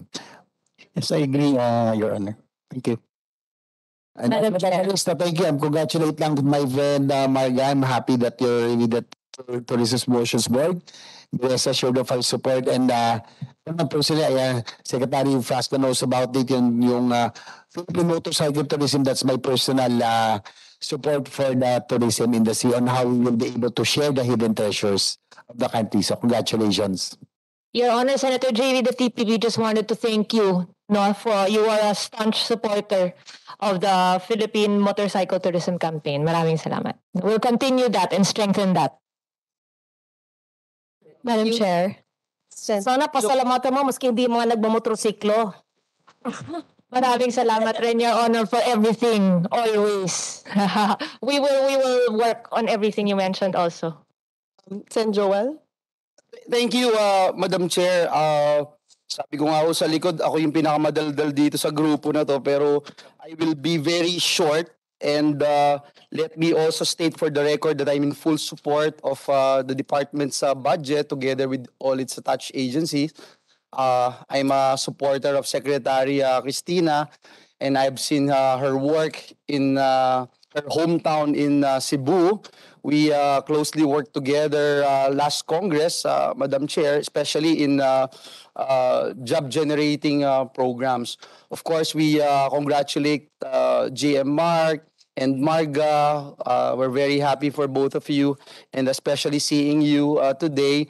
And as we hear a while ago, Senator Lauren, she asked me to remind you guys that you will have surprise quizzes next time when you come back.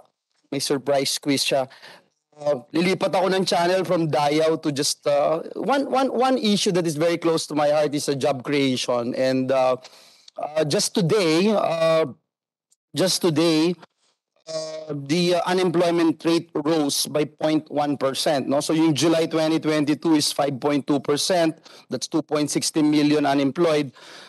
Today, lumabas na yung August 2022, 5.3%. That's 6.68 million unemployed, difference of around 80,000. And please bear in mind that when you talk about these figures and the rates that's being conducted through survey, hindi ko kasama dito yung hindi naghahanap ng trabaho. And that's why kanina dun sa DBM, sinabi ko nga, hindi natin alam kung additional 80,000 na unemployed, sila ba noon pa unemployed na talaga sila, or sila yung 80,000 na yun, finally, maghahanap na ako ng trabaho at hindi ako nakakuha ng trabaho. But having said that, this representation also filed the institutionalization of National Employment Recovery Strategy, which the previous administration implemented, but according to the executive order issued by then President Rodrigo Duterte, it will expire this year, 2022 of December. So my first question is, are you supportive of institutionalizing this nurse program? Kasi I think it is important to have a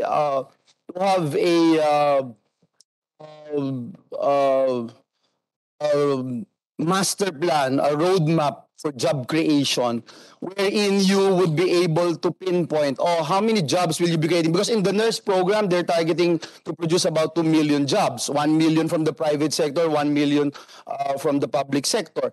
And in that particular program, they can easily pinpoint, this will from agriculture sector, manufacturing, tourism sector.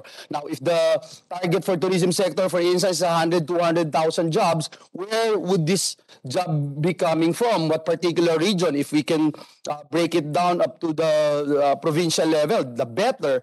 Now, if I'm in TESDA and I know that I will be producing this much, for example, in the agricultural sector, I will not put so much money for scholarship in Metro Manila for agricultural sector to create jobs. Kasi meron akong roadmap na sinusundan. So, yun po yung unang katanungan ko. And I think it is important to note that tourism sector is one of our job generation sector. It accounts to about 5 to 7% of our employment in the entire country. So yun yung second question ko, no? Papakyawin ko na kasi hindi pa ako kumakain. Actually, kaya akala ko dito may pakain si Senator Nancy. Uy, pare-pareho tayo hindi kumakain. So, since may food na kayo dyan, this is so mabilis lang po, no? Una, yung nurse program to institutionalize. Pangalawa, itong for example, yung accommodation and food service activity sector lang. Yun lang, no? 5 to 7% na yung employment. And siguro yung plano natin to enhance it for potential employment generation of the tourism industry. So, yun lang po yung gusto kong itanong. And siguro yung pangatlo, yung mga job fairs, no, if you're coordinating. It's about to, kaya lang nakita mo yung itsura niya. So, yun lang po. At maraming salamat, Madam Chair. Thank you. I would like to recognize our minority floor leader. Pero bago ka umalis, may yung isang tanong ko. I wanted to wait for the answer before Anong preparation nila? Yeah, of course. But can we just hear the good voice of our secretary? Ma'am, thank you. Madam Chair, if I may respond. Thank you very much to our Senate Majority Floor Leader for your deep concern for the employment of our fellow Filipinos. We join you and fully support the nurse program, the DOT being part of the nurse task force and its deliverables being the conduct of manpower trainings to retool and upskill tourism workers and stakeholders, community-based tourism organization restart program, as well as skills mapping initiatives to ensure that we continue to upgrade the skills of our Filipino workers. So definitely we confirm that we fully support the nurse program. Secondly, in collaboration with both the DOLE and the TESDA, we are continuing trainings We are continuing with the upskilling of our workforce to address the necessities of the various sectors of the tourism industry. In particular, we are continuing the Filipino brand of service excellence, which we are introducing and have introduced to various industries in various sectors in the tourism industry. In addition to this, I think you will be pleased to know that by virtue of a memorandum of agreement that we signed with the Department of Labor and Employment, on September 22 to 24, we conducted a Philippine Tourism Job Fair, which yielded over 8,000 jobs across the Philippines. And it will be a multi-month campaign that will end next year, which we foresee to be able to address the over 12,000 job workforce shortage in the tourism industry. So we join you in ensuring that the workforce shortages and the workforce loss of employment out of the pandemic will be addressed by way of these efforts. Thank you very much, Madam Secretary. I'm glad that you are conducting all these job fairs, no? And imagine, Madam Chair, no, 8,000 instant jobs yung nakakuha ng trabaho, nabigyan ng pag-asa, nabigyan ng peace of mind, na may pangtustos siya sa kanyang mga mahal sa buhay. And it's also important to note yung trainings ng TESDA should be based on the industry. Kasi dapat talagang based on industry demands yung pinapatupad na training regulations, and if they need to upskill, if they need upskilling, retooling, it will be based on the industry's needs para nang sa ganoon we are sure that we are addressing job skills mismatch. So I hope that you will keep on doing that. And again, I'm here to fully support the budget of DOT, especially their initiatives in creating and generating jobs for our kababayans. And of course, my support to our dear Vice Chair, the presiding officer, Senator Nancy Binay. Maraming salamat, Madam Chair. You are surprised I'm done. I'm very quick today. So thank you, and thank you sa lunch sa susunod. Thank you. Majority Floor Leader. Now I recognize our Minority Floor Leader for his questions. Thank you, Madam Chairperson. Ano time ba kayo nag-start? 11. Oh, sorry, Secretary. Akala ko kasi 1 eh. I was misinformed na 1 p.m. So, I'm sorry. So, you must be tired na rin. So, ano na lang tayo. I missed the presentation. Pero anong general, natin? What's the general direction? What's the general plan? What's the general message that we want the foreigners, or those not living in the Philippines to get and as a reason to visit the Philippines? Sige pa. Mayong hapon, Your Honor. First of all, under the administration of the President, we wish to convey to the world that the Philippines is open, the Philippines is ready to welcome international tourists back into the country. The strategy that the Department of Tourism is employing is composed of 7 main objectives. First, an improvement in infrastructure, recognizing that the necessity of ensuring that it should be as convenient and easy as possible for our tourists to get from one destination to the next. This includes as well not only the improvement of roads, bridges, and water systems, but our gateways, including our airports and seaports. For this reason, we have coordinated with the Department of Transportation.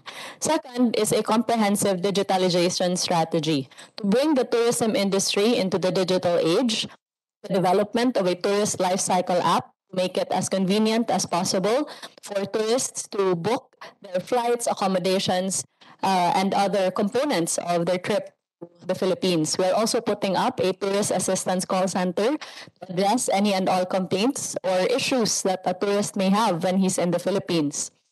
Third is to ensure that we enhance the overall tourism experience by studying each and every single one of the tourist life cycle. And this also includes studying how we may be able to increase convenience, health and safety, and security of their tourists while they're here in the Philippines.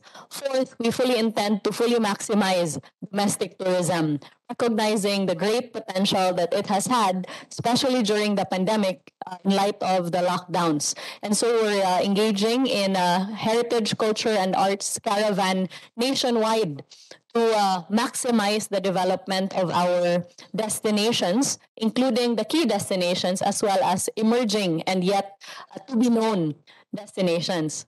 In addition to this, we will also make sure that we collaborate with our local government units as well as our public and private stakeholders, recognizing the necessity that in the crafting of policy, we must listen to those on the ground to be able to craft policy that is responsive to the changing needs of the industry. In addition to this, we fully intend to equalize the promotion and development of our tourism destinations. This also we will be doing in partnership with the TPB as far as giving equal opportunities for our destinations to be promoted. It's also very important for us to ensure the diversification of our tourism portfolio by adding to our existing product offerings by introducing a multidimensional tourism approach. In that, not only will we expose our tourists to the destination itself, but all the other components of the said destination, such as food, the products of our artisans, and the like. We also plan to adopt a program where we will upsell tourist packages from the known destinations to the lesser known destinations so that we would be able to present more opportunities for our tourists to be versed on the lesser known areas in the Philippines. So that in a nutshell is the strategy of the department, and we will proceed on three main approaches to be able to accomplish these objectives: connectivity, convenience, and equality. And we would be happy to expound on this should Your Honor wish. Kaya reading materials na lang siguro, Secretary. Maganda. I'm really convinced. Pero have you captured, do we have a slogan now how to promote the Philippines? Do we have a slogan? Ano yun? There is an existing slogan, Your Honor. It's more fun in the Philippines. So yun pa rin. Presently, we have not changed the slogan and we have no intention of changing it. Rather, we intend to evolve it to ensure that this reflects the best qualities of the Philippines. Studies show, and the Tourism Promotion Board can expound, that the trends of the world market as far as travelers are concerned are that post-pandemic, they now wish for more immersive, substantial, and experiential tours and travel experiences. And the highlighting of one's strength of culture and identity as a nation has bode well for our neighbors as far as the ASEAN region is concerned. And we fully intend that in this evolution, we will make sure that the Philippines will continue to be fun, but at the same time also herald the best qualities of the Filipino brand. Good. Yes, ma'am. Baka si COO Marga can expound on how you're gonna do the evolving. Without changing the it's more fun. Yes. So picking up from Okay din. Hello, yes. So picking up from the secretary, just for research-based, Abercrombie and Kent, one of the largest UK-based travel companies, commissioned a study that shows that there is a 26 increase in family reunions, friend reunions, and in a study compiled by TPB, from a leading global data science provider called Euromonitor, and its focus group discussions with stakeholders.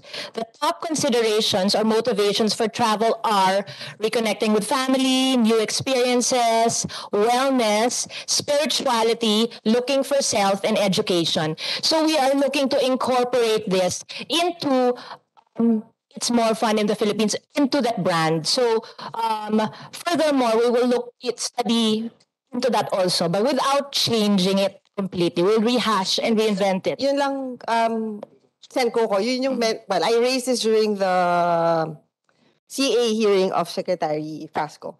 And para sa akin kasi, we keep every 6 years, tuwing may bagong presidente, nagpapalit tayo ng slogan compared to our ASEAN neighbors na, ano nga ba yan, yung truly Asia, Yes, yan.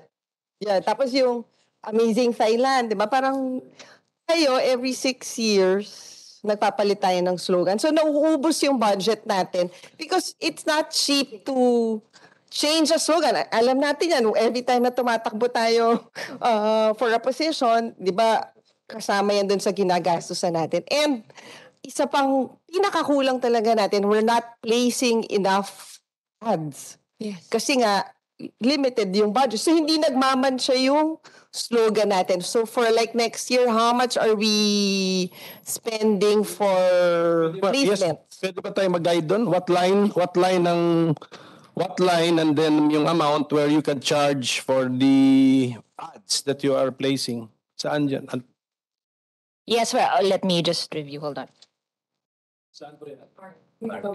Why? You have, yeah. Hindi, actually, under siya sa TPB. Sa TPB, Yeah, oh. it's an attached agency. How much, anong line? Yeah, so sir, actually, under the BESF, if you look, no, B15 earmark revenues for 2020 to 2022, TPB has 2.1 in its SAGF. So under the DBM, BTRS, as of March 31, 2022, it is now at 20 billion. The budget approved for us is only at 1.1 B, no, for the TPB. When in the previous year, Reason ng DBM, why they're not releasing this amount? Technically, pera nyo to eh. yes, Your Honor. Yes, Madam Chair. Our budget from the previous year was actually 1.7 B. I think I was told that our initial spend was not was at 25% when they reviewed, but that was somewhat mid-year. The most of our spend comes in towards the end of the year is why. And we're looking to end at a 90% spend pa rin. So, parang yung 1 billion, hindi nyo rin na-utilize? No, mauubos siya, Madam Chair. So actually, moving forward, no, for How much did you request sa DBM? For 1.7, Madam Chair. Hindi, kasi parang meron kayong running balance na 20 billion, di ba? Yes. So that's in the Bureau of Treasury. Nasa ano siya, under BSG Special account yan? budgetary support to government corporation. Yeah. We're a separate, Your Honor. 20 billion held in a special account by the Bureau of Treasury for the TPB, Your Honor. the TPB. Yes, Your Honor. For the It's TPB. there, yes. Kung meron silang share dun sa PAGCOR na 25 of the 50%. So technically, meron silang 20 billion. So, what are the rules in accessing that 20 billion? You cannot request in bulk. You are dependent on decision of an outside department. Did they tell you 1.1? Ganun lang? It's a DBM's discretion, Your Honor. Ganun ba yung secretary? Ganun ba yung pag-usapan niyo sa cabinet meeting?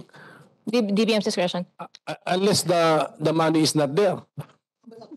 That is not discussed in the cabinet meeting, but rather entirely within the decision of the DBM, Your Honor. Tapos ma-minus niya yun, di ba, Madam Chair, 1.1, ma-minus niya doon sa 20-something. And the 20-something is raised through, what, travel tax? Ano ba? Pag over the, hindi travel tax, PAGCOR yan, over the years, PAGCOR? Only? PAGCOR is the only source? Over the years? No. Duty free. Duty-free po. Kuha na lang tayo ng ano. Sige, We bigyan can give you- na lang kami na reading materials Yes, plus yes. legal basis para maaral namin yan. Yes, Because Your Honor. magandang point rin raised ni Marga eh. They have funds, special account ito, definitely, di ba? So Yes. parang trust fund parang for specific purpose. Yes. For your purposes. Yes. Purposes of your board. Yes, Your Honor. Yes. Yes, and Tourism promotions, yes. parang hinihinay-hinay ka. Ang gusto sabihin, hinihinay-hinay ka. Kung 20 billion yan, bibigyan kita ng 1 billion, ay 20 years mo pala hintayin yan to get that. Every year, dinadagdagan din yun, right? Yes, sir. There's something Yes, wrong, yes, Your Honor. there's something wrong with such a system. Well, anyway, siguro, if we decide to go all out, na tourism na is the parang we place our bets on, sorry, I'll just use a gambling terminology. We place our bets on tourism. If that is the decision of this admin or a new admin or a future admin, pag ganyan ang decision niya, there must be a mechanism to access this fund. All in ka dapat tourism, i-promote mo. Diba? So ganun ang gawin natin. Thank you. In the meantime, siguro nga ngayon, dahil pandemic, kaya yan ang tanong ko sa iyo, Secretary, na supposed to be tourism, parating sinasabi na low-hanging fruit for us to generate foreign currency. Yan ang sabi. Ewan ko kung may miniwala ka dyan. Do you agree with such a statement? I completely agree with you, Your Honor. Considering that in 2019, the tourism industry contributed at least 2.5 trillion pesos to our GDP or over 12%. Okay, pero kung ano natin yun, i-disaggregate natin yun, magkano dun ang from foreign tourists? Malaki rin? That's actually... Correct. Kasi ang akin lang po ganito narinig ko na kung domestic travel, domestic tourism yung ating focus, di tayo. Pesos yun tayo. We might be contributing to GDP in the consumption column, domestic consumption. Pero pag tourism na papasok mo rito, hard currency ang dala, you might be contributing na dun sa last column, which is the parang net export yun, dollar earners yun Yun lang po yung point ko na ngayon, domestic tourism, siyempre, love of country, at saka education, the fifth post education, you get to know more about our country, appreciate our country, the beauty of our country, okay yun. But yung sentence kanina nga, yung statement na tourism is a low-hanging fruit for the generation of foreign currency. Do you agree with that statement? Yes, I do agree with that statement. Correct. Therefore, mag-attract tayo hindi lang tayo. Okay na yung tayo kasi ikot naman talaga tayo ng Pilipinas We have to now attract foreigners to come in, bringing their dollars and other foreign currencies to be converted to pesos and spent here. Kaya sana gawin natin, ano ba yung number, yung sabi mo, overall experience na hindi, ano ba yung letter, dalawang C mo, isa mo, convenient, no? Connectivity, convenience, and equality. So, dapat convenient. So, maging parati tayo aware sa mga reklamo. Ang hirap pumunta sa Pilipinas. Bakit? Yung rules, iba-iba. Iba-iba. Meron lang ako kapatid ko na pagbiyahe niya. I don't know ngayon kasi hindi na ako bumabiyahe din rules na hirapan ako sa rules So, pagdating daw niya sa counter sa New York, ibang app pagdating sa stopover sa Japan, ibang app naman ang pina-fill up sa kanya. Tinanong bakit? Kasi yung dun sa US, requirement ng government, ng airline, pagdating sa Japan, papunta Philippines, requirement na ng government, ganon. So, sana we study all of these things, yung mga, ano pa ba yun, yung certificate, One Health Pass, and isa pa, yung may Vaxcert, mga ganun po. So, let's try to, pero we have to speak with one voice kayo sa cabinet. I mean, the President has said, let us learn to live with the virus. Siguro, I don't know if that is his official position, position ng official family. Then, sana lahat kayo, how do we implement such a thinking? Learn to live with the virus. Ang ibig yatang sabihin para sa akin, let's not be too scared, too paranoid of the virus in such a way na yung actions natin also scare off potential visitors. Pagbasa nila, hey, the state of national calamity Pilipinas hanggang December 31, 2022. Hindi mo na ako punta dyan. Let me go to some other country more welcoming. So I do not know, Secretary, how do we be consistent with all of our if this is what we believe in, let's be consistent with our actions. Pero there's DOH, dapat sa cabinet meetings niyo, ano na kayo, one mind, one thinking na po kayo. If I may respond, Madam Chair. First of all, Your Honor, thank you for the support you have expressed for the tourism industry and the great contribution that it has had and can have to our country.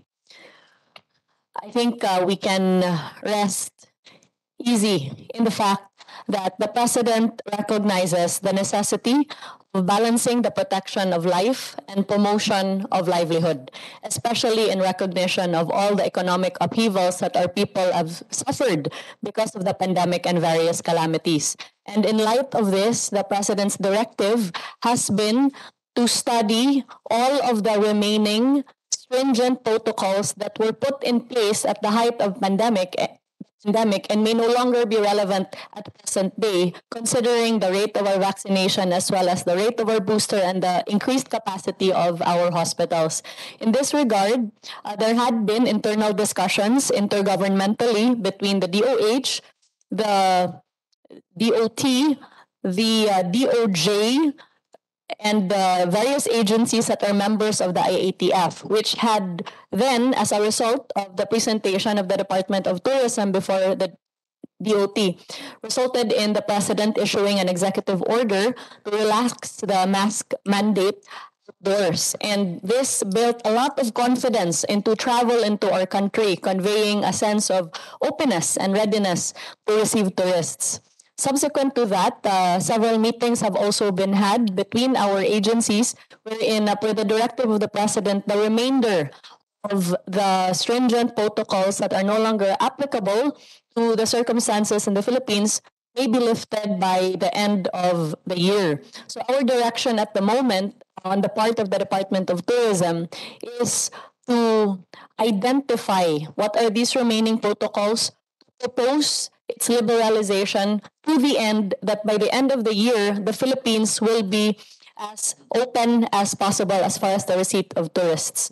That is not to say that we will not continue the minimum health and safety protocols, because these are still in place, and we will ensure through coordination with our accommodation and transport sector and related agencies that these will continue to be in place. I wanted to address also your question with regard to the specific contribution of the tourism industry in terms of visitor receipts. And the answer to your question is that in 2019, it had contributed 482 billion 151 million pesos into the Philippines. So this emphasizes the point of how greatly the tourism industry contributes to our country. The challenge remains as far as the DOT and its attached agencies is concerned on the part of our budget. Because while meron kayong parang meron kayong budget appeals, a wish list, gano'n? Yes. Anong bottom line po nun? How much siya? Well, originally, we had proposed a budget of 12.2 billion to the DBM, 3.2 billion of which was approved, and to add our attached agencies, that's a total of a little over 3.5 billion from what was originally proposed. From what was originally proposed of? 12.2 billion, Your Honor. So, kung ma-minus ko yung 3, 9B ang wish list ninyo, gano'n? Is that it? Actually, Your Honor, on the part of the DOT, we proposed 12.2, and what was approved on our part was only 3.2. So, 9B. So yes, 9B. yes. This is a composite of not only soft projects, but importantly, an infrastructure component into the Department of Tourism. I fully understand, Madam Chair, that there are infrastructure funds lodged in other agencies that serve tourism. yeah. However, the challenge, as we have seen, is that at most, our suggestions are recommendatory because in the trips, for example, under the DPWH, over 80% of these projects are continuing projects. And therefore, notwithstanding the due diligence that we had conducted all over our 16 regions since the start of this administration to solicit what are the necessary infrastructure improvements that need to be made, the challenge for us is that almost all of the suggestions that we had made were not carried because there are continuing projects under the trips. And without the DOT having access to infrastructure funds, as far as the agency is concerned, we continue to be saddled with difficulties. Pero Secretary, wala rin naman din kayong competence to build. Oh, well, in the same way, Madam Chair, Where do you want the funds to be lodged? I think there are two options should the funds be provided to the DOT. First, to find it out through the DPWH, which has the expertise to do this, or second, to the TIAZA, which is the infrastructure arm. The point I'm trying to make, Madam Chair, is that We'll go back to the absorptive capacity of DPWH or even TIEZA. Madam Chair, as we have seen from other departments such as the DepEd, the DOH, and the DA, which have access to infrastructure funds but which fund out to the DPWH the utilization of these funds, it is entirely possible for a department to have funds for infrastructure but not be the implementing agency.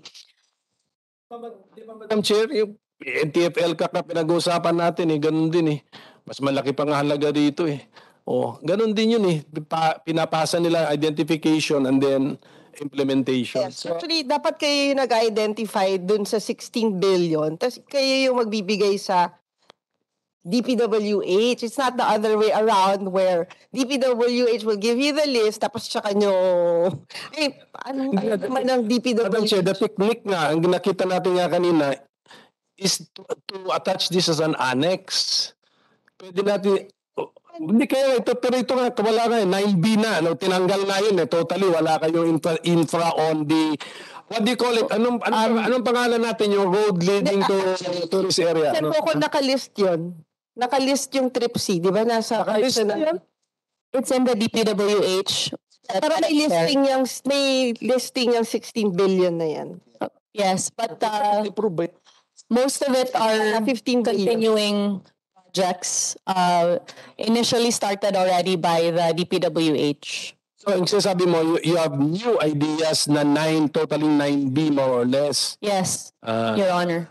So, Baka nga, I would assume, baka kaya hindi na pagbigyan ng DBM because alam nila yung capability ng DP, Baka yes. hindi nila kayang i-implement yung additional fund. Pero agree na ako kay Secretary kasi parating na lang tayong FMR. Diba? Farm to Market Road. Ang tagal-tagal na konsepto na yan. Dekada na, 50 years. Every year pinapandyan si Ben, dami-dami nating FMR. That's why, if I'm correct, mentioned yan sa SONA ni Presidente, right? Meron siya sinabi rin na farm to market road. May sinabi rin siya na roads leading to tourism sites and yet to be discovered tourism sites. Sabi niya gano'n Which is a new idea, which we can, although in the form of horizontal din yan, development, pero hindi na yung lumang tugtugin na gasgas na FMR. Diba? At least we're developing. We're now not no longer connecting the old farm to the market Sobra ng dami na nun, but we're developing now a road network to tourist areas and to the yet to be discovered tourist areas. Yan ang natatandaan ko sa zona niya eh. So I think this is a new concept which will give a boost. It should give a boost to the infrastructure program na rin, local infrastructure program, but with tourism in mind. Chris, ikaw, kung tagal na yung program ng Pepsi, I'm not sure kung time ni Sec Jimenez yan na-introduce. Kasi during that time, yung Palawan Underground, hindi ma-develop yung kalsada papunta doon kasi nga barangay road. So they introduced this concept para pwede gumastos yung national government sa barangay roads leading to tourist So destinations. kumusta ang historical ano ng Tripsy? Kumusta ang historical funding niyan? So 16 siya for this year. Tama. 15.6. 15. For last year, ilan siya? 2021. Kasi 9 lang, as I understand it, 9 ang request nila for next year.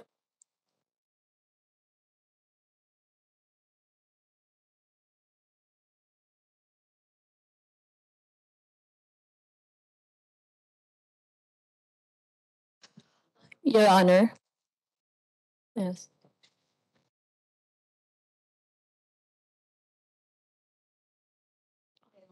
Your Honor, there has not been any substantial change in the budget, but I'd like to clarify that there was a time in 2021, if I'm not mistaken, wherein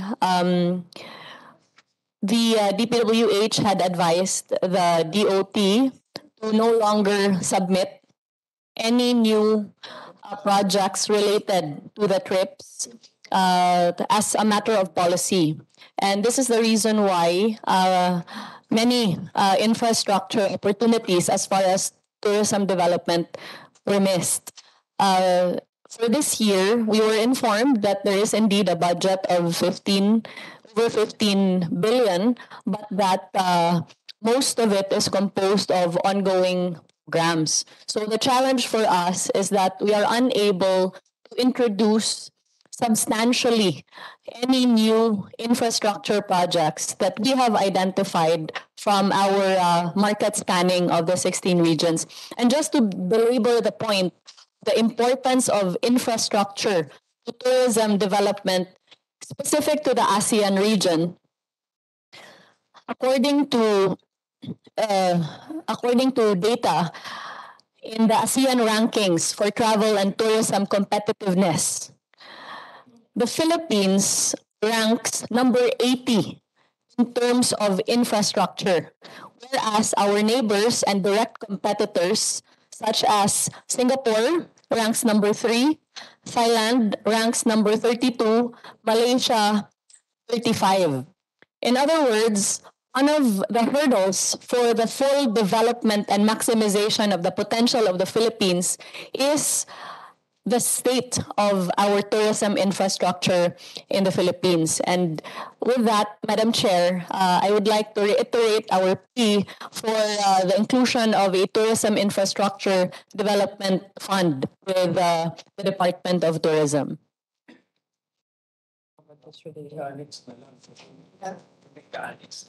Actually, Sen Coco, there's this tourism convergence budget na worth 26 billion. In fact, during the last year's deliberation, I already raised this issue kasi yung convergence budget, yung taga-DOT, tourism convergence budget siya, yung taga-DOT, hindi niya alam na may ganong budget. So like, diba, for example, sa DOTR, kasi yung part ng rehab ng airport can be considered as, diba, as part of the... sa mata ng national government, for tourism purposes, we are already spending this much. Pero yeah, but that's a multi-purpose infra. I mean, di ba? It's not only for tourism but for normal rin siya, transport, magagamit din siya. So tourism specific tayo siguro, Madam Chair, kaya ang ating kausap talaga konsulta na ang mga experts in tourism I think, Sen Coco, pinaka-specific na yung Trip C. Yeah, Trip C nga, pero This year, 17 billion. For 2022, 17 billion parang yung 15. Hindi. for next year.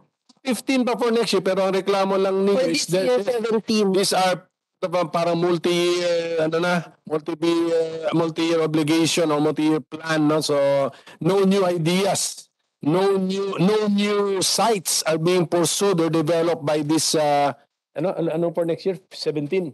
No, this year, 17 billion. For next year, 15 billion.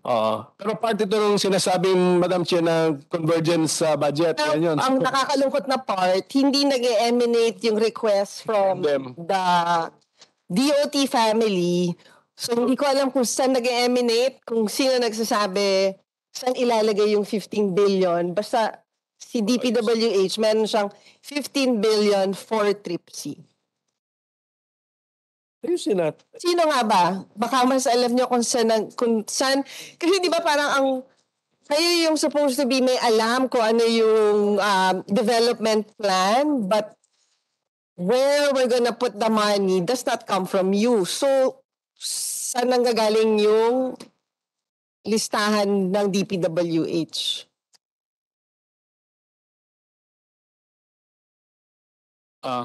Madam Senator, the initiative comes from the local government officials and our district congressional leaders, and it is sent to the regional.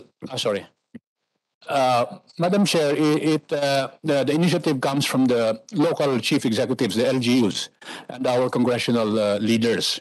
So they're on the ground. They know what's lacking: going to the beach, going to the falls, going to a pilgrimage site.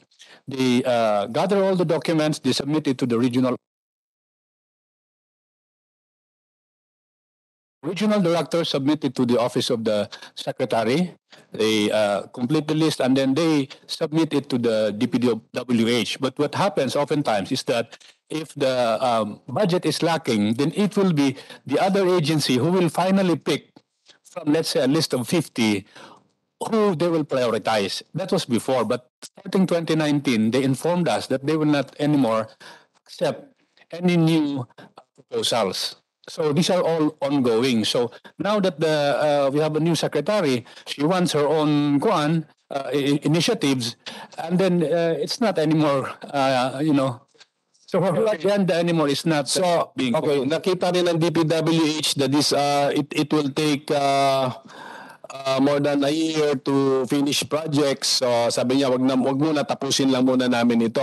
Okay, but as per conversation or information from DPWH, how many more years to finish the existing, ito sinasabi nilang existing list of projects that they do not want to expand as of the moment? How many more years? Kasi yan yung number of years na pilay kayo. Ibig sabihin, pipilayan nila kayo ng that number of years. Anong ilang years? Until next year na lang, Madam Chair. So 2023. 2024. 2024. Ang gusto ba nilang sabihin na for budget 2025, they will now be open to open again a new round of infrastructure. Ring sinabi. In fact, we are planning to, we will have to renew our MOA with based on MOA pa pala ito. Based on MOA pala ito. And based also on the Mandanas ruling. Napiktado talaga yun. Bago yun eh. That was siguro yung existing ninyong MOA before the Mandanas ruling? Yes, I guess. Before, di ba? So kaya nga, so napiktuhan pa. Okay, so naintindihan ko yung point of view. Naiintindihan ko kung may isa pa tayong dilemma because of the Mandanas ruling, devolved function ng tourism. So like for example, TEZA, may sinabihan na sila ng DBM, they can only spend for 5th and 6th class municipalities. So parang technically yung hands din natin are tied because of the Mandanas rule. But the point is, to promote the Philippines as a destination, an attractive destination for tourists, more so with international travelers, kasi yun na ngayon low-hanging saying na low-hanging fruit, we have to also equip our Department of Tourism to promote the Philippines as a destination. So, Dun sa promotion, Sen Coco, mukhang nakahanap na tayo ng pwedeng funding source kasi technically may 20 billion. dahil pag-isipan natin mabuti yan to promote. But then, after promoting, may salo sila, may 7-point program ang DOT based on 3 principles. Yun maganda na ano natin yun. But keeping in mind na siguro we have to accept some realities din na kasi since tourism, kahit parang federalism principle tourism involves a place or a site which is in a location, specific location. So, pagdating sa federalism principle, if you can pinpoint the place, that should now be under the jurisdiction of the lower level of government. So, ganun yung point nila siguro rito na devolved. Siyempre si tatay din ang sumulat nung local government code, believer in federalism kaya naintindihan niya yung mga concepts na ganyan. So we have to accept some of these principles, pero yun na nga, we have to equip you to do what you have to do to promote the Philippines dun sa plano po ninyo. Pero yung 20 billion, yun ang concern namin. If it's no, I have to look at the law governing that, and then pero pasensya na ma'am kasi maybe if we can amend the law and release the full amount or the full potential of the 20B, but it will not be entirely only for TPB. Yan ang isa idea. You release it to some other tourism-related effort. Ma'am, what do you think? Yes, Your Honor. I think they explained to me that we are allowed to use 10%. So 10% of that is around 2B. But what was released to us was only the 1.1. So actually with that, Your Honor, a lot of ad placements, our presence in international, our plan for domestic will suffer if we don't get the 1.7. So at least, yes, sana, was our request. Actually, Sen Coco, apparently hindi sila kasama sa GAA. Oo.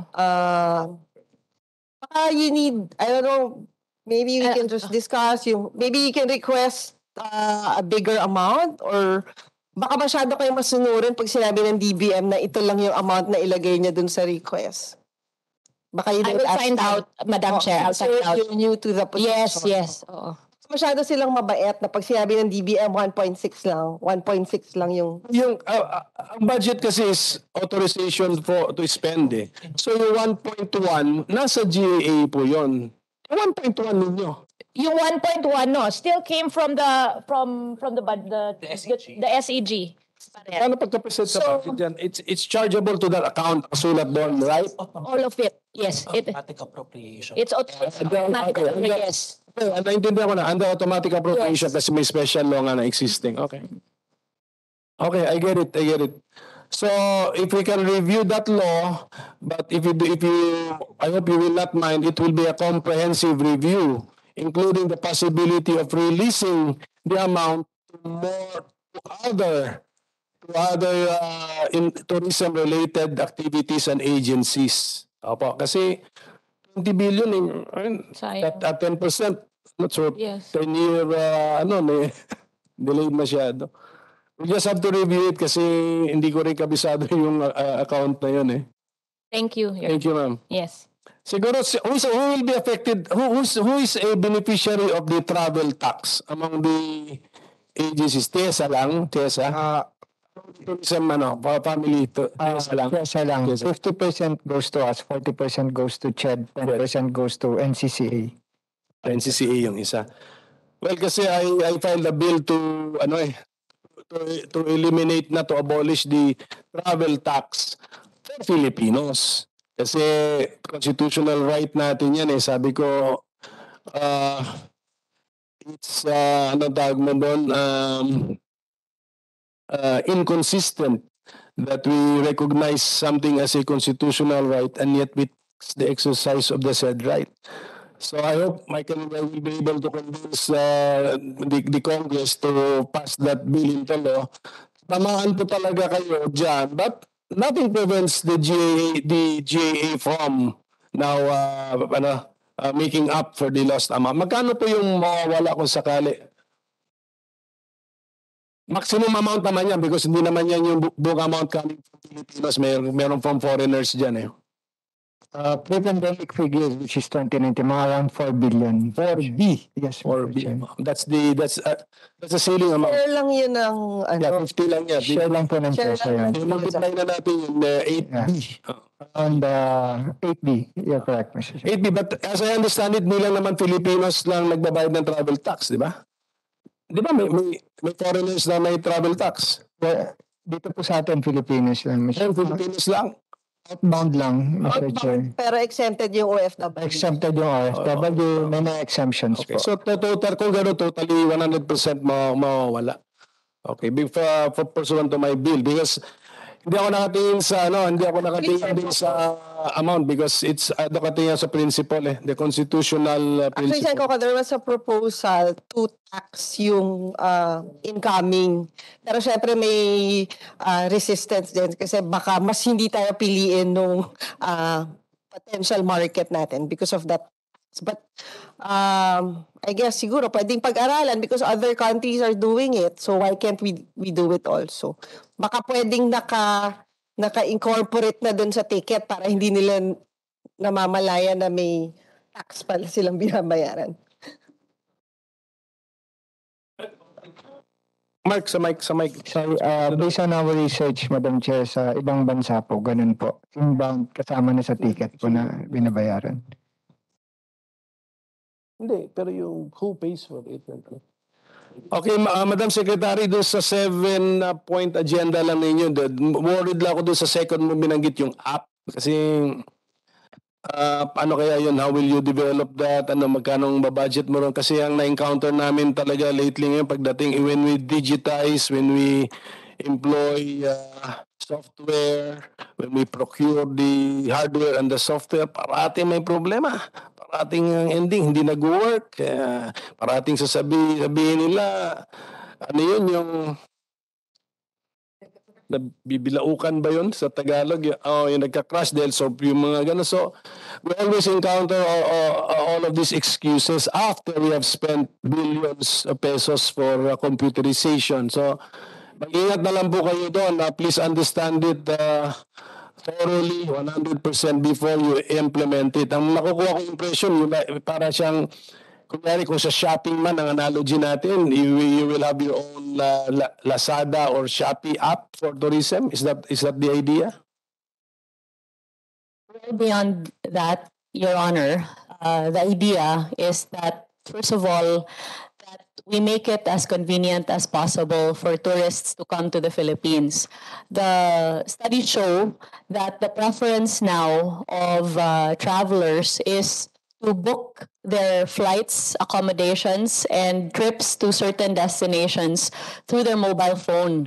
And therefore, we would have a captured market if we develop and present an app where any and all trips coming into the Philippines are accessible by way of the app. At present, the Tourism Promotions Board does have a travel app specifically directed for the Philippines, but it does not yet have the complete components of what we envision for the Tourist Lifecycle app. So to be able to address your concerns, Your Honor, what we can do is actually to collaborate with the TPB to work on the existing app, and to develop what is already existing into the Tourist Lifecycle app. Nevertheless, we would be needing a budget for this on the part of the DOT as far as the improvement of the app. Yan, siyempre nasa App Store yan or Android Store. The whole world can potentially download that. Actually, yun sa TPB, ilan na yung nag-download ng existing apps, no? Kasi syempre kailangan natin makita yung cost-benefit. Kasi kung konti lang din naman yung magda-download, why pursue that app? Sige, how much did you spend to develop the app? And then from your records, how many downloaded the app? Yes po. Good afternoon, Madam Chair, Senator. For the development cost po, which includes the mobile app, the web version of that app, the content developed, and the marketing to be spent, kasi hindi pa po natin nasispend, it's a total of around 20 million po. May maintenance pa yan. May maintenance pa How po. much is the maintenance? The maintenance po it's within the 20 million na po. So, meron po tayong 1-year contract na So maintenance. after 1 year, I-renew po yung maintenance. which is how much? Nasa 10 million po. So we will pay 10 million every year to maintain an app. Yes po. And ilan na yung nag-download ng app? Right now po, as per our last data, we're about 80,000 downloads po. So again, ano tayo, pencil pushing ngayon tayo, magkano cost per download, Yes, po. kung worth it, no? So, pero malaki yun, na 10 million maintenance a year, and then when you pay 20 million upfront, so 10 million yung software development, then 10 million yung pay. Just to put it in context po, Madam Chair and Senator, actually, the reason, from development perspective po, actually maliit po yung 10M because we're paying for storage space, hosting, content development, and yung security po. Kasi we use third-party services that have their own security na po para po in terms of protecting the data and integrity of the app po. So, hindi na po tayo, kasi if we procure our own po, that means we need to hire manpower, we need to buy the actual equipment for network security, we need to hire developers on our end, which will be actually more costly versus putting it to a third party for maintenance po. Parang I think siguro Sen Coco, dahil nga money is a problem, hindi ba may mga aspects dun sa promotions natin best left dun sa private sector din? And baka dapat yung government na lang would provide more incentives for them to put money. For example, 'di ba sa TIEZA, kaya nga nagkaroon tayo ng TIEZA para to encourage yung private sector to spend for the industry. Kasi incentives, no? Basta ganun lang, basta I heard na may planong DOT proper for an app. We do not want to hear that justification that we need to maintain 2 apps, we need to pay, mga ganun. So, you marry the ideas and then make sure na reasonable ang mga expenses natin. Takot na ako pagdating sa mga ICT software, in the billions ang Tapos, unhappy pa ang ending, unhappy pa yung mga user or whatever. Puro fraud investigation. Actually, interesting. Sino sa inyo nag-download ng app? Is the among download meant for us ba yung app? Meant for yung app ba na yun? So for everyone po. Hindi, pero Hindi, yun na nga kaya nga sa tayo, hindi, ang market niya din is yung potential tourist, whether domestic. International and domestic, so it's for everyone. So like, Yes. among the tourism family, who among you have downloaded the app? I downloaded the app the moment that they presented it to me, Your Honor. Yung sa ibang Basta mag-ingat lang tayo dyan. Basta I don't want future hearings na kung nandito pa man ako, wala na, or si secretary pa ba, secretary o hindi na. We don't want future hearings sa DOT na issue naman yan. But and lalo na Sen Coco, di ba, may fear ngayon na data is being parang yung privacy, lalo na dito doon sa yung mga nagte-text. So hindi natin alam ngayon kung saan yung source ng leaks, diba? So baka may fear din from downloading mga local apps. how much have you placed in your 2023 budget for yung second second objective nyo?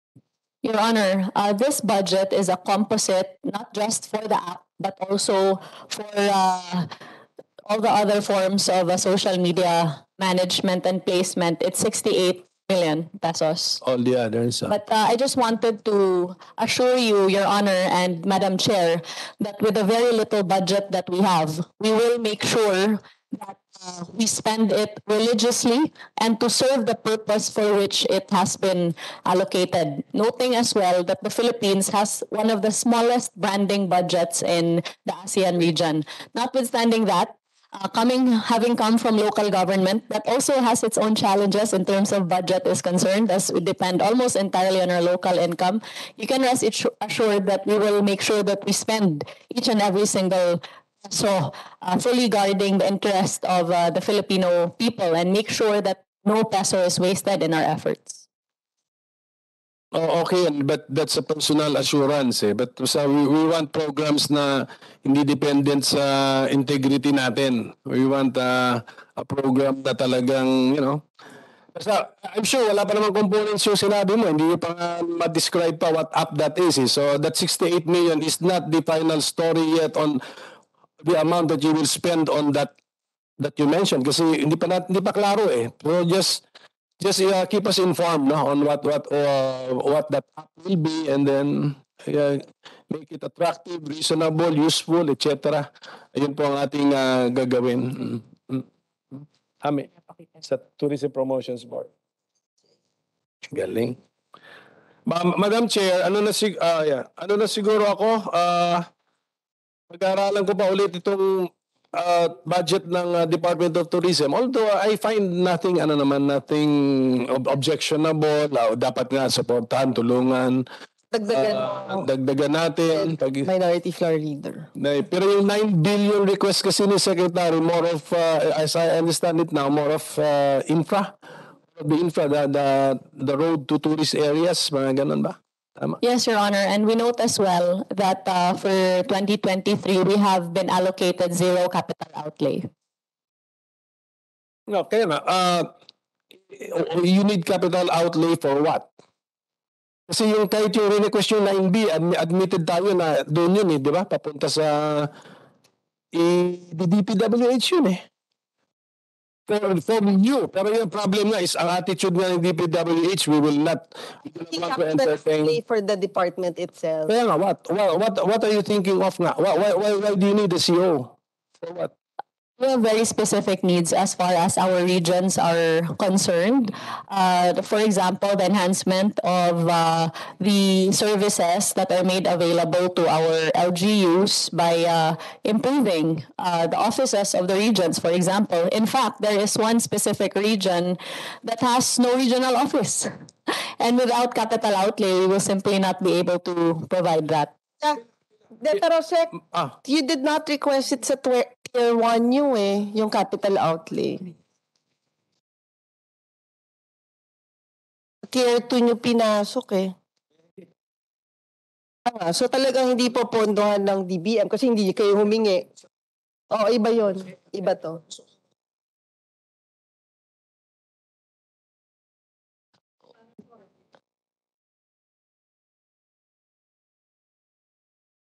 Pero it was not requested during their Tier 1. Hindi priority. So, hindi priority. So, since Tier 2 siya, mas lalong hindi pagbibigyan ng DBM.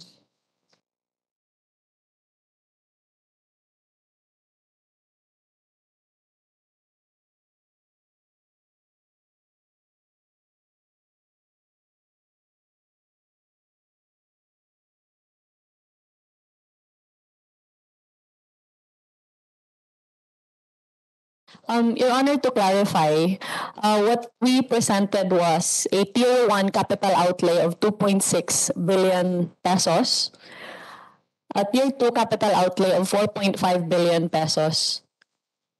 Yung 2 yun na lang. Hindi, yung 2.6 na lang. Ano po yung laman nun? Ano po yun? For what? Can I have it? Para maintindihan lang po. Yes. Yes. For tourism policy formulation and planning, 341 million. Market and product development,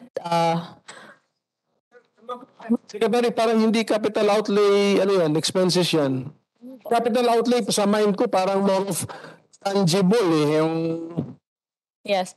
Specifically, Your Honor, market and product development, we proposed million to billion. Actually, Secretary, I have a document here that you submitted to DBM. Nakasulat dito, Tier 1, 0 yung capital outlay nyo. Tapos Tier 2, 207 million. And yun, wala pa yung itemized ng 207 million. Your Honor, if we may clarify, that I believe that was the May communication. That was not under the new administration. What happened was, sorry June 1. Pero bago pa rin nga. yes, we assumed in June 30, Madam Chair, we were allowed to recalibrate and resubmit a proposal to the DBM. Can you provide us a copy? Because you did not provide us a copy. Yes, Madam Chair, we would be happy to provide you with the communication that we sent to the DBM.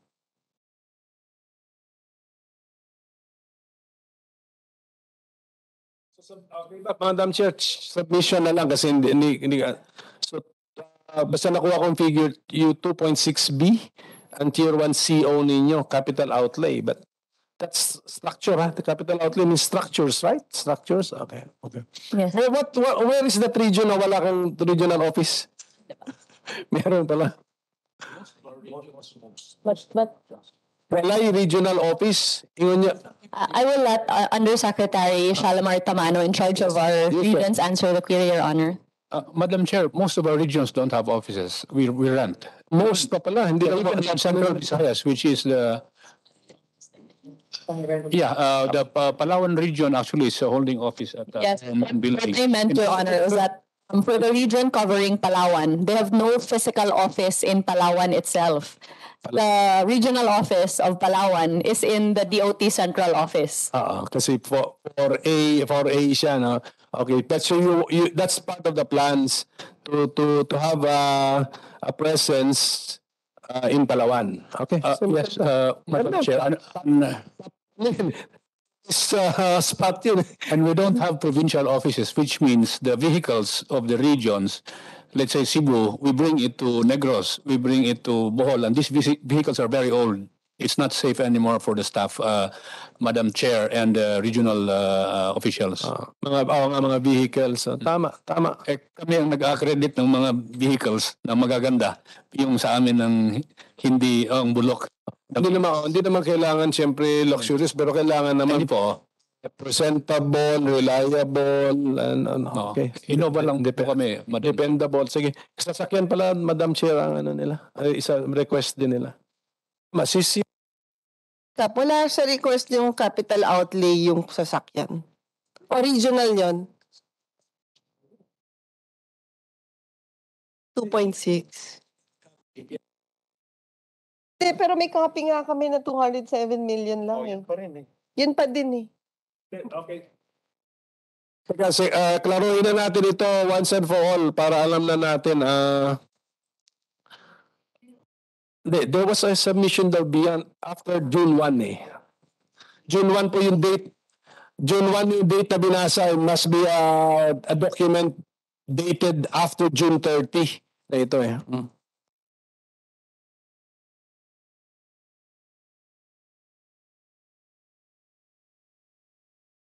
From the DOT, ilang pa yung agencies na zero yung capital outlay? All the attached agencies, zero yung capital outlay.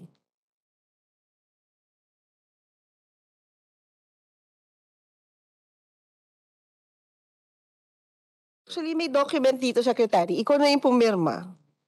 207 lang yung capital outlay. Sa tier 2. Sa 1, 0. Zero. Madam Chair, may I refer you to Undersecretary of Finance, Shireen? Pamentuan. Yeah. Mas bagong document dyan. Madam Chair, just to clarify, initially, the previous administration was required to submit their budget proposal, right?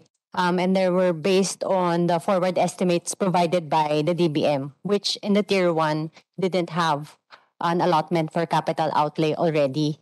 And then when the new administration came in, there was a DBM memorandum circular that allowed them to submit a recalibrated budget, which is what we did, but it was disregarded. So when we submitted the form that you are referring to, which is a Senate form, we just followed also what was in the title, which says the forward estimates, and then what you submitted ng June. So we parang didn't reflect- technically, Yeah. technically parang we cannot recognize that document because hindi rin nila because ang official submission nila is the old one, which is the zero capital outlay sa tier 1, and then sa tier 2 yung 207 million.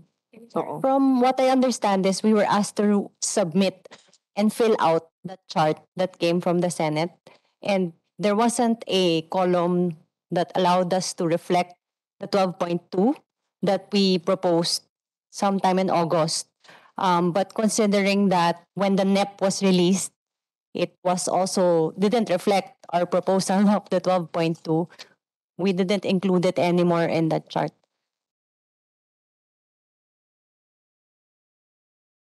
To submit. Yes, that's what we will do, Madam Chair. We will submit And then, copy of the isubmit na din 12.2. yung mga attached agencies na zero yung capital outlay. Kung Yes. ano yung wish list nyo. And we cannot, well, for sure, I cannot promise the 9 billion because at the end of the day, may ahensya kaming kailangan pagkunan nung pondo na yon. So, we'll try to accommodate as much as possible. Thank you.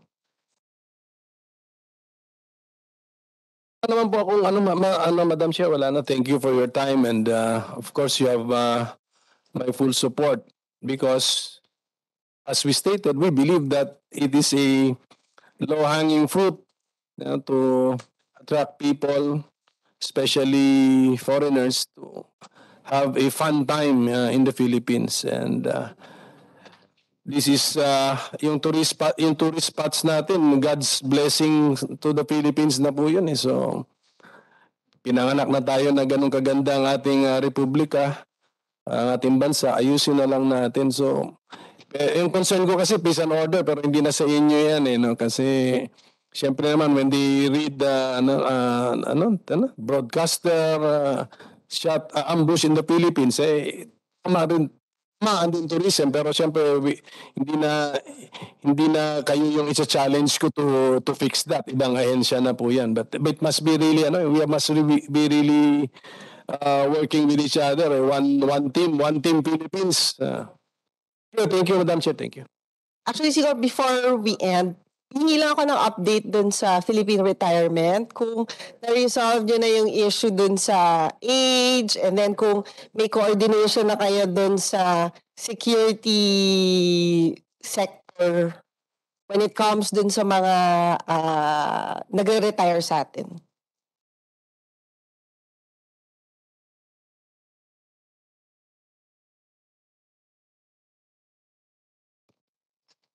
Actually, meron na po kaming plano para dyan na tungkol doon sa mga gusto mag-retire dito sa Pilipinas. Kaya pinopromote po namin na retirement heaven tong country natin. Pero nabago na kasi 'di ba we raised this issue last year. Dati ho kasi 35 yung age, hindi naman retirement age yung 35. Actually, nagkaroon na po ng adjustment. In-adjust na po namin sa 50 years old. So 50 na yung 50 years old na ang pwede mag-avail ng retirement program. And then may close coordination na ho kayo sa Bureau of Immigration or sa Yes. National Security Council, sa NICA, Yes, we do. may vetting process na kayo na yung mga mag-a-apply for Yes. retirement. Kailangan may clearance muna from other security agencies. Actually, ma'am, ang ginagawa namin, before we accept any application, we ask them to promise us clearance from their country of origin, silang criminal record. And based on that, kina-coordinate rin namin sa database Interpol, malaman natin. Ngayon yung mga nag-stay dito ng more than 30 days, hinihingan rin po namin ng clearance from the NBI.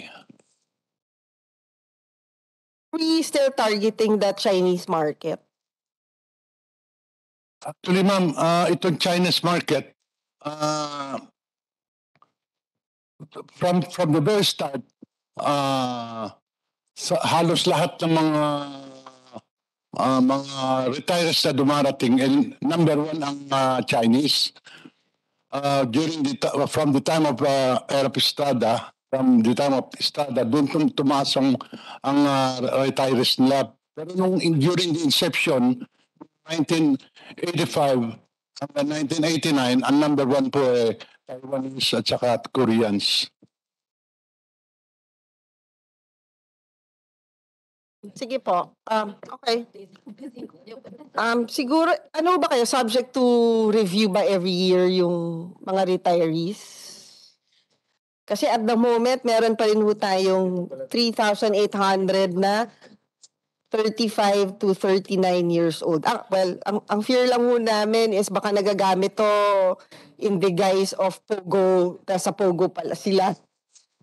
Actually, Siguro kailangan lang naman ho ng investment. may close coordination kami sa Bureau of Immigration.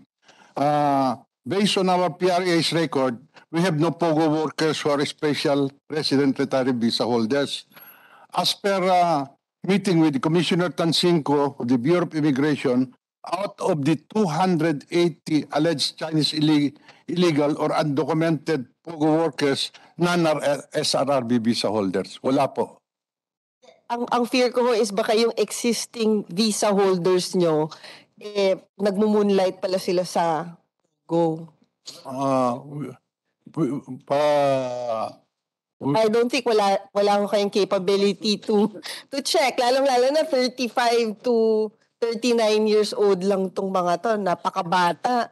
Naitaas na po namin sa 50 years old ngayon. Pero may existing pa kayo eh. Yung mga 35 to 39 ho ba, tinanggal nyo na you're not gonna renew their retirement visa? Actually, ang batas po natin ay prospective, hindi po retroactive. But then, we usually monitor them.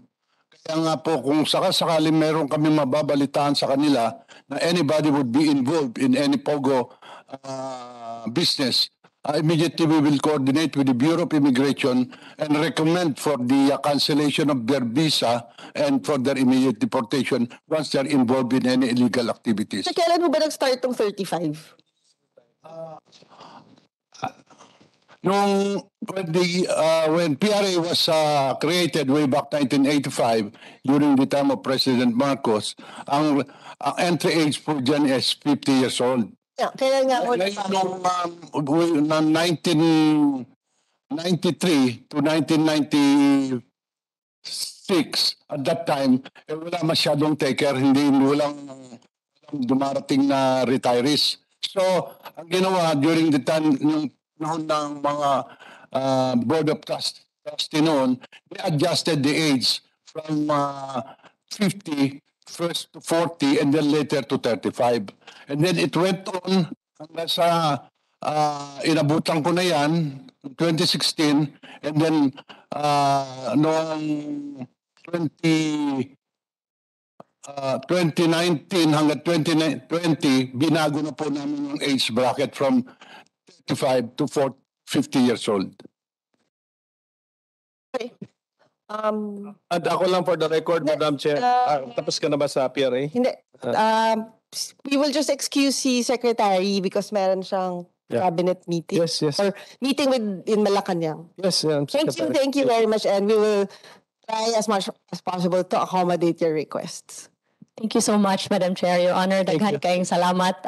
My undersecretaries will continue to be here to address your queries. Salamat. Tapos na rin naman tayo. Pero ito lang for the record, Madam Chair, kasi tinanong ko sa kanina who pays the travel tax. Ito galing sa inyong sariling website eh. Who pays the full travel tax? Number 1, citizens of the Philippines. Number 2, taxable foreign passport holders. Number 3, non-immigrant foreign passport holders who have stayed in the Philippines for more than 1 year. So, yung proposal ko, if it becomes law, number one, pero yun yung bulk ng amount. Definitely maapektuhan. But meron din foreigners, non-Filipinos who pay the travel tax. Yun yung tanong ko kasi kanina. Tama ba, sir? Tama ba, Mark? Mr. Chair, based on our records, 95% mostly Filipinos talaga. That's correct. Pag sinabi mo, 95% is not 100%. So, open lang. Tama. So, talagang yung amount drastically ma-reduce. Tama. Okay. That's considered naman. Okay. Thank you, Madam Chair. Yes, I would like to recognize the online presence of Senator Robin Hood Padilla. Tapos ka na ba? Sen Robin Hood, may tanong po ba kayo? Magandang tanghali po, mahal na tagapangulo, at magandang tanghali po sa isang chairman din po ng namin sa PDP Laban, ng atin pong minority leader. Mabuhay po. At sa atin pong mga bisita, isang magandang hapon po sa inyong lahat. Ako po ay katulad po ng mga narinig ko magmula kanina sa mga kasama ko pong mga mahal kong senador. Lahat po kami ay nakasuporta diyan sa tourism, dahil sabi nga po ng ating minority leader, napakaganda po ng Pilipinas at yan po ay likas na binigay sa atin ng Panginoon Diyos. Meron lang po akong isang katanungan, mahal na tagapangulo. Pwede po bang magtanong? Yes po. Pwede nyo na pong itanong.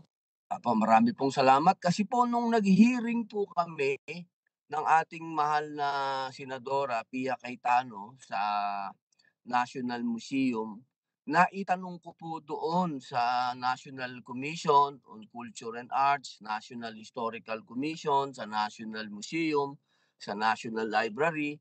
Tinanong ko po sa kanila kung merong koordinasyon ang atin pong tourism sa kanila. Ang sabi po nila, wala daw pong coordination ang tourism at ang mga ahensya na ito. Nakakalungkot po ito sapagkat kanina po narinig ko po ang ating mahal na kalihim at ang kanyang mga kasama, sinabi po nila na kanilang talaga pong ipinopromote ang ating kultura. Paano po kaya yun? Totoo po ba yun na wala pong koordinasyon ang ating pong tourism at ang kagawaran din po ng ating historical commission? Sino po ang sasagot? GM Mark Lapid. Your Honor, pwede pong sumagot. I think hindi ho, totoo yung wala akong coordination kasi meron ho kaming share na binibigay sa kanila ng automatic 10% na ina-allocate po naming budget sa kanila, which is yun po yung ginagamit nila pang maintenance sa mga heritage sites at saka tulad ho nung nangyaring lindol, sila ang in charge in rebuilding these churches na nasira natin sa bandang norte po. Because automatic po, meron silang 10% allocation galing sa amin. Your Honor, may coordination naman po kami. May coordination po, Your Honor. Napakagandang balita po nun. Ang punto po yata nila, mahal na tagapangulo, yung patungkol po sa promotion. Kasi ang katanungan po namin doon ng ating mahal na Senadora Pia Cayetano, ang sabi po namin, kapag sa abroad po, kapag landing mo pa lang sa isang bansa, ang unang-unang sasabihin sa'yo ng tourism doon, ng information office, yung pagpunta mo sa National Museum, pagpunta mo sa mga cultural sites, parang ganun po yata, mahal na tagapangulo, parang wala pong ganung promotion doon sa ating mga katulad po ng National Museum natin, ganyan. Parang hindi po yata kasama sa promo ninyo. Your Honor, Senator Robin, if I may.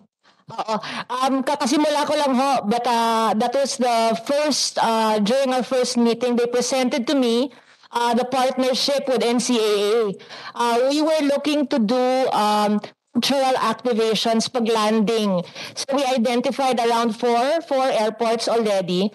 And then we're waiting for their plans, but we're very excited. So they want like a cultural experience as they land. I mean, not just a billboard, but we can have our weaves, representations of our food or some dance or depending on a festival. But we're moving forward with that. Actually, yesterday I text the Director Margie Moran of the CCP, because she's also involved with the NCCA. So we're meeting soon to finalize.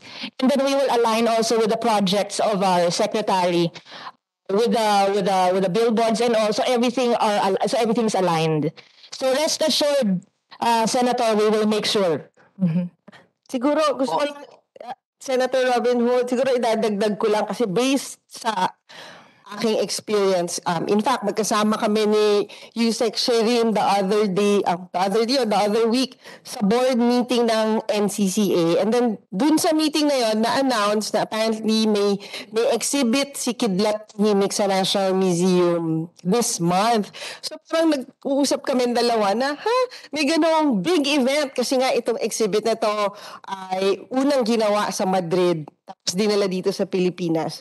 Na parang bakit walang kulang sa promotions, 'di ba? So, siguro baka mas maigi, hindi ko alam, baka pwedeng maging bahagi na yung TPB sa NCCA board or sa National Museum board para updated sila kung ano yung mga events na kailangan nating promote. Or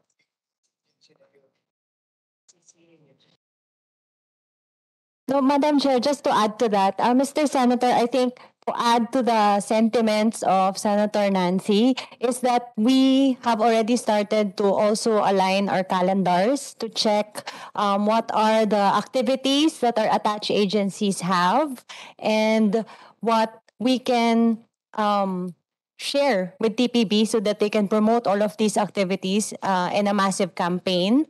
And as part of our market and product development, since the Secretary has also mentioned earlier that we will be doing regional tourism circuits, we want to ensure that these national museums, heritage sites are all included in the tourism circuits that we are developing. So rest assured that we will be considering all of the programs and activities of all of these agencies. Thank you.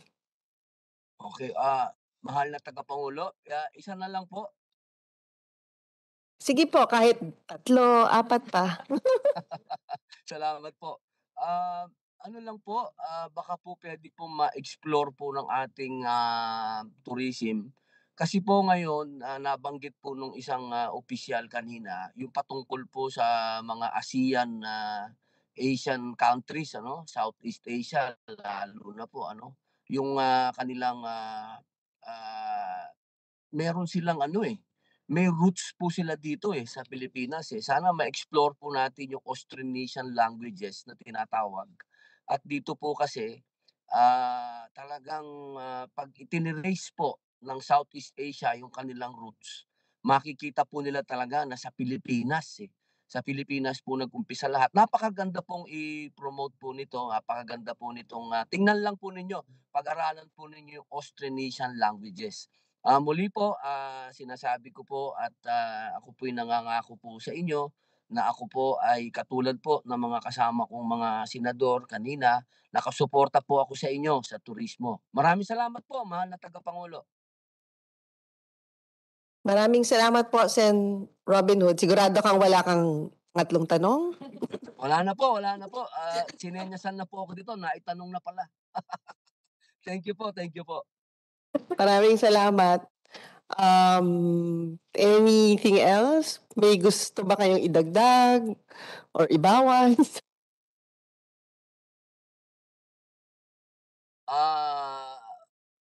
Kung ano yung idadagdag mo, ma'am, yun na rin ang idadagdag ko. Basta mas malaki yung idadagdag mo, Sen Robin Hood.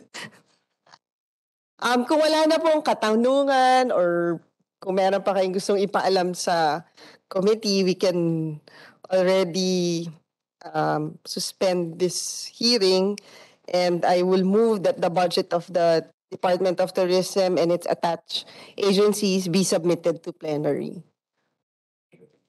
Hindi naman nag-object, di ba? Okay. Thank you. Thank you.